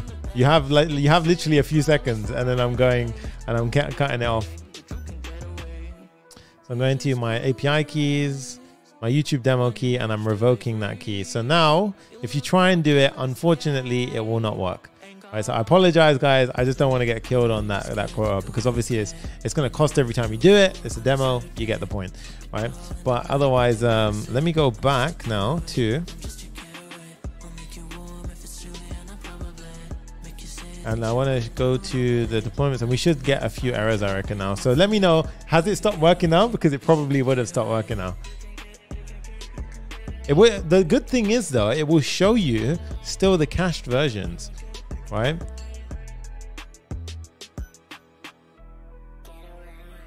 So in this case, Yeah, there you go. It stopped now. Yeah, there you go. There, yeah. Error. Yeah. So now everyone's starting to get the error. Dubai would still work, but there you go. Yeah, now it's starting to cut through. So you can see what I just did there, right? So when I revoked the key, it was a live demonstration of how it will stop the flow of happening, because you've now revoked that key, which means that further attempts to go ahead and use that won't work, right? So it's just handy kind of to demonstrate that to you as well. So if I was to go here now, if I went to United Arab Emirates, it most likely would show me Dubai, right? Unless it wouldn't, because it's probably, yeah, it wouldn't show me. Yeah, nice. Yeah, so that's actually perfect. That's exactly what I wanted to show you guys, because I even got you a chance to showcase how it would stop. So showing last data after the refresh. Yes, exactly. Yeah, and in this case I don't think this will load. Okay, it does work, but okay, I mean, I'm gonna probably bring it. I don't know, we'll see anyway. Yeah. Gibran says your step-by-step process of teaching in your tutorial is truly impressive, Sonny. Breaking down complex stories in a way that's easy to understand and follow along. Keep up the good work, dude. I appreciate you so much. I love comments like that. Thank you so much for your support. I just want to see if this is actually gonna stop working, because it should. Yeah, now it's not working. Good. Yeah. So now it's not working. So this one shouldn't work. Abbey Wood, unless someone went to Abbey Wood before, right? But this one should probably stop working now, unless I'm looking at the wrong. Yeah, no, this one should stop working. Unless it's got the key. So Jay says it doesn't work. Yeah, I just want to prove a point to myself. Yeah, so I know for a fact. But in this case, you can see if we play the new logs, we should get loads of errors here. So we've got data errors, get weather summary, next Abbey Wood, data errors, Palampur. Okay, so it's still actually giving me the things. Okay, well I'm just gonna revoke these keys, because I feel like I might have slipped a key. And to be honest, let's go. And what does that say? Which course is okay, okay, that's fine. So for now, that's good. I'll do the trick. Yeah, cool. With that said, guys, that was absolutely amazing. You guys got to see a whole thing about it, like a whole realistic use case of that entire build. I want to see if I can take that down. I'll take it down afterwards. That's fine. Okay, but otherwise, yeah, this was huge. That was a huge build, right? Let's jump through what we talked about today in today's video, right? So not only, let me get some decent track behind it, right? I think there's only, yeah, so that's fine. This will do, right? So today we went ahead and broke down an entire crazy weather app, right? So not only was it able to actually have a beautiful UI that's fully responsive, so you guys saw for yourself how we can go ahead and build something just like this. Oh, there we go. That's why it's come off. Yeah. Not only was it able to go ahead and you build something fully responsive, absolutely gorgeous to look at, but we also got exposure to things like Tremor 2.0, right? You also got exposure to StepZen. Now, StepZen was incredible for today, because you saw yourself in such an app where it really can be complicated, right? To go ahead and actually build out a GraphQL endpoint or like a backend. StepZen made it like we didn't even have to think about it. All we had to do was StepZen curl import, and then a minor change in the schema, and the whole thing just worked. We got an amazing, like, you know, it simplified the entire process. I'll be honest, when I set up GraphQL endpoints, I'm always like trying to remember how the hell to write the schema perfectly and all this kind of stuff. Now with StepZen's support, you know, it makes things so easy. So I'm going to be definitely doing more videos with StepZen. I truly find it's an amazing platform, an amazing way to do things. And you guys saw yourselves the true power behind Next.js 13.3, right? And Next.js 13 and the way we can have this caching, the revalidation, the way the initial load might be long, but if you have a lot of users, it really won't matter, because only one user is going to have to go through that loading screen, and then it's going to be cached and it can revalidate. So everyone will get this instant experience, which is just game changer, right? It also means that you're not going to spam your GPT quota. Even if you had 1 million customers, it's only going to go ahead and send the hit the GPT API if it's an uncached page, right? So all I would recommend then is you set your revalidate period a little bit higher. Right, so that's all I will go ahead and say. But otherwise, you guys learned a huge amount in today's build. Make sure you smash that thumbs up button. Tailwind, TypeScript, deployment to Vercel, Tremor 2.0. Remember, guys, if you want to go ahead and absolutely, excel, keep learning at this speed, keep learning at this pace, then check us out at papareact.com/course. 0 to full stack Hero is a community you want to be a part of. We've got module content, we've got a community, I go ahead and do coaching calls every Wednesday, so you can literally talk to me as we go ahead and build out projects just like this, right? So we've got some awesome members. I see loads of them in the community right now in the chat. Pat Picha, we've got Natasha, awesome members of the community. So it's absolutely amazing stuff, right? Someone asked if I'll add a new API key after the stream and it will work fine. I'll add a new API key after the stream, but then I won't expose it and I'll probably take down that deployment because I don't want to have that deployment up, because if that video blows up, I'm going to be rammed on a quota, right? So in this case, you guys can feel free to go ahead and check it out, right? But yeah, 0 to full stack Hero, place to be. And if you want daily coding problems, the University of Code, definitely check it out. It's worth it. It's only $4.99 a month. You literally get coding problems delivered to you every day, right? Which is honestly, is a huge amount of work to get that to you. So it's something that we want to do to give back. And then we do the $4.99 a month just to support our effort in doing that, because we have to have a way that can justify it to allow us to be able to keep doing that, right? So we massively appreciate you guys. This has been an awesome video. And as always, guys, smash the thumbs up button, subscribe if you haven't already. And yeah, I'm going to read some of the comments before we sign out on this build. I can see you guys because I just completely skipped over a lot of you guys. Absolutely love the build. I see it. I can see you guys asking, you checked loads of locations like Bucharest, India. That's awesome. Brazil was also checking things out. Step says, Sonny, you're such a wonderful human. Thanks for the work you do. Thanks for the energy you spread. Thanks for your team too. Team appreciates you, dude. Patty says, weather forecast straight from Papa React. That's amazing. I checked Jibrin's comment. I was absolutely stunning. Thank you so much, dude. Albi says, cool video with nice technology, amazing site. Augustine says, thank you for tuning in, dude.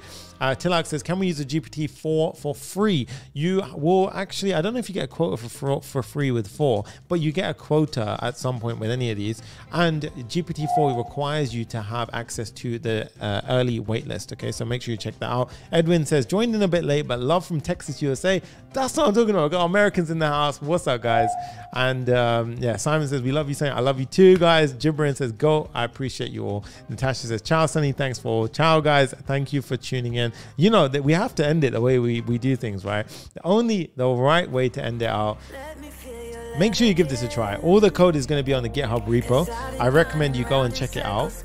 Thanks, Sonny, what you do. Every time you show the environment file for us, I know, every time I slip it at the end, I'm like, that's all right. It's all right. It's fine. I just change all the keys afterwards, so that way it's completely irrelevant.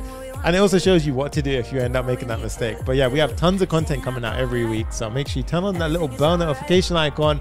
Me and Jay are working overtime to get more content in 0 to Full Stack Hero, more content on YouTube, more content from our amazing partners. And yeah, we've got so much fun stuff happening. You might even see me at some in-person conferences and events this year, right? Me and the team, we're doing big things, guys. I love every single one of you. This has been your boy Papa React, and I will see you in the next video. When that beat drops, you know what to do. Sign out the way we do it in style. Loads of lessons were learned today. Caching, technology, the Next.js, OpenAI, all this good stuff. Absolutely crazy stuff. Thank you, guys. Peace.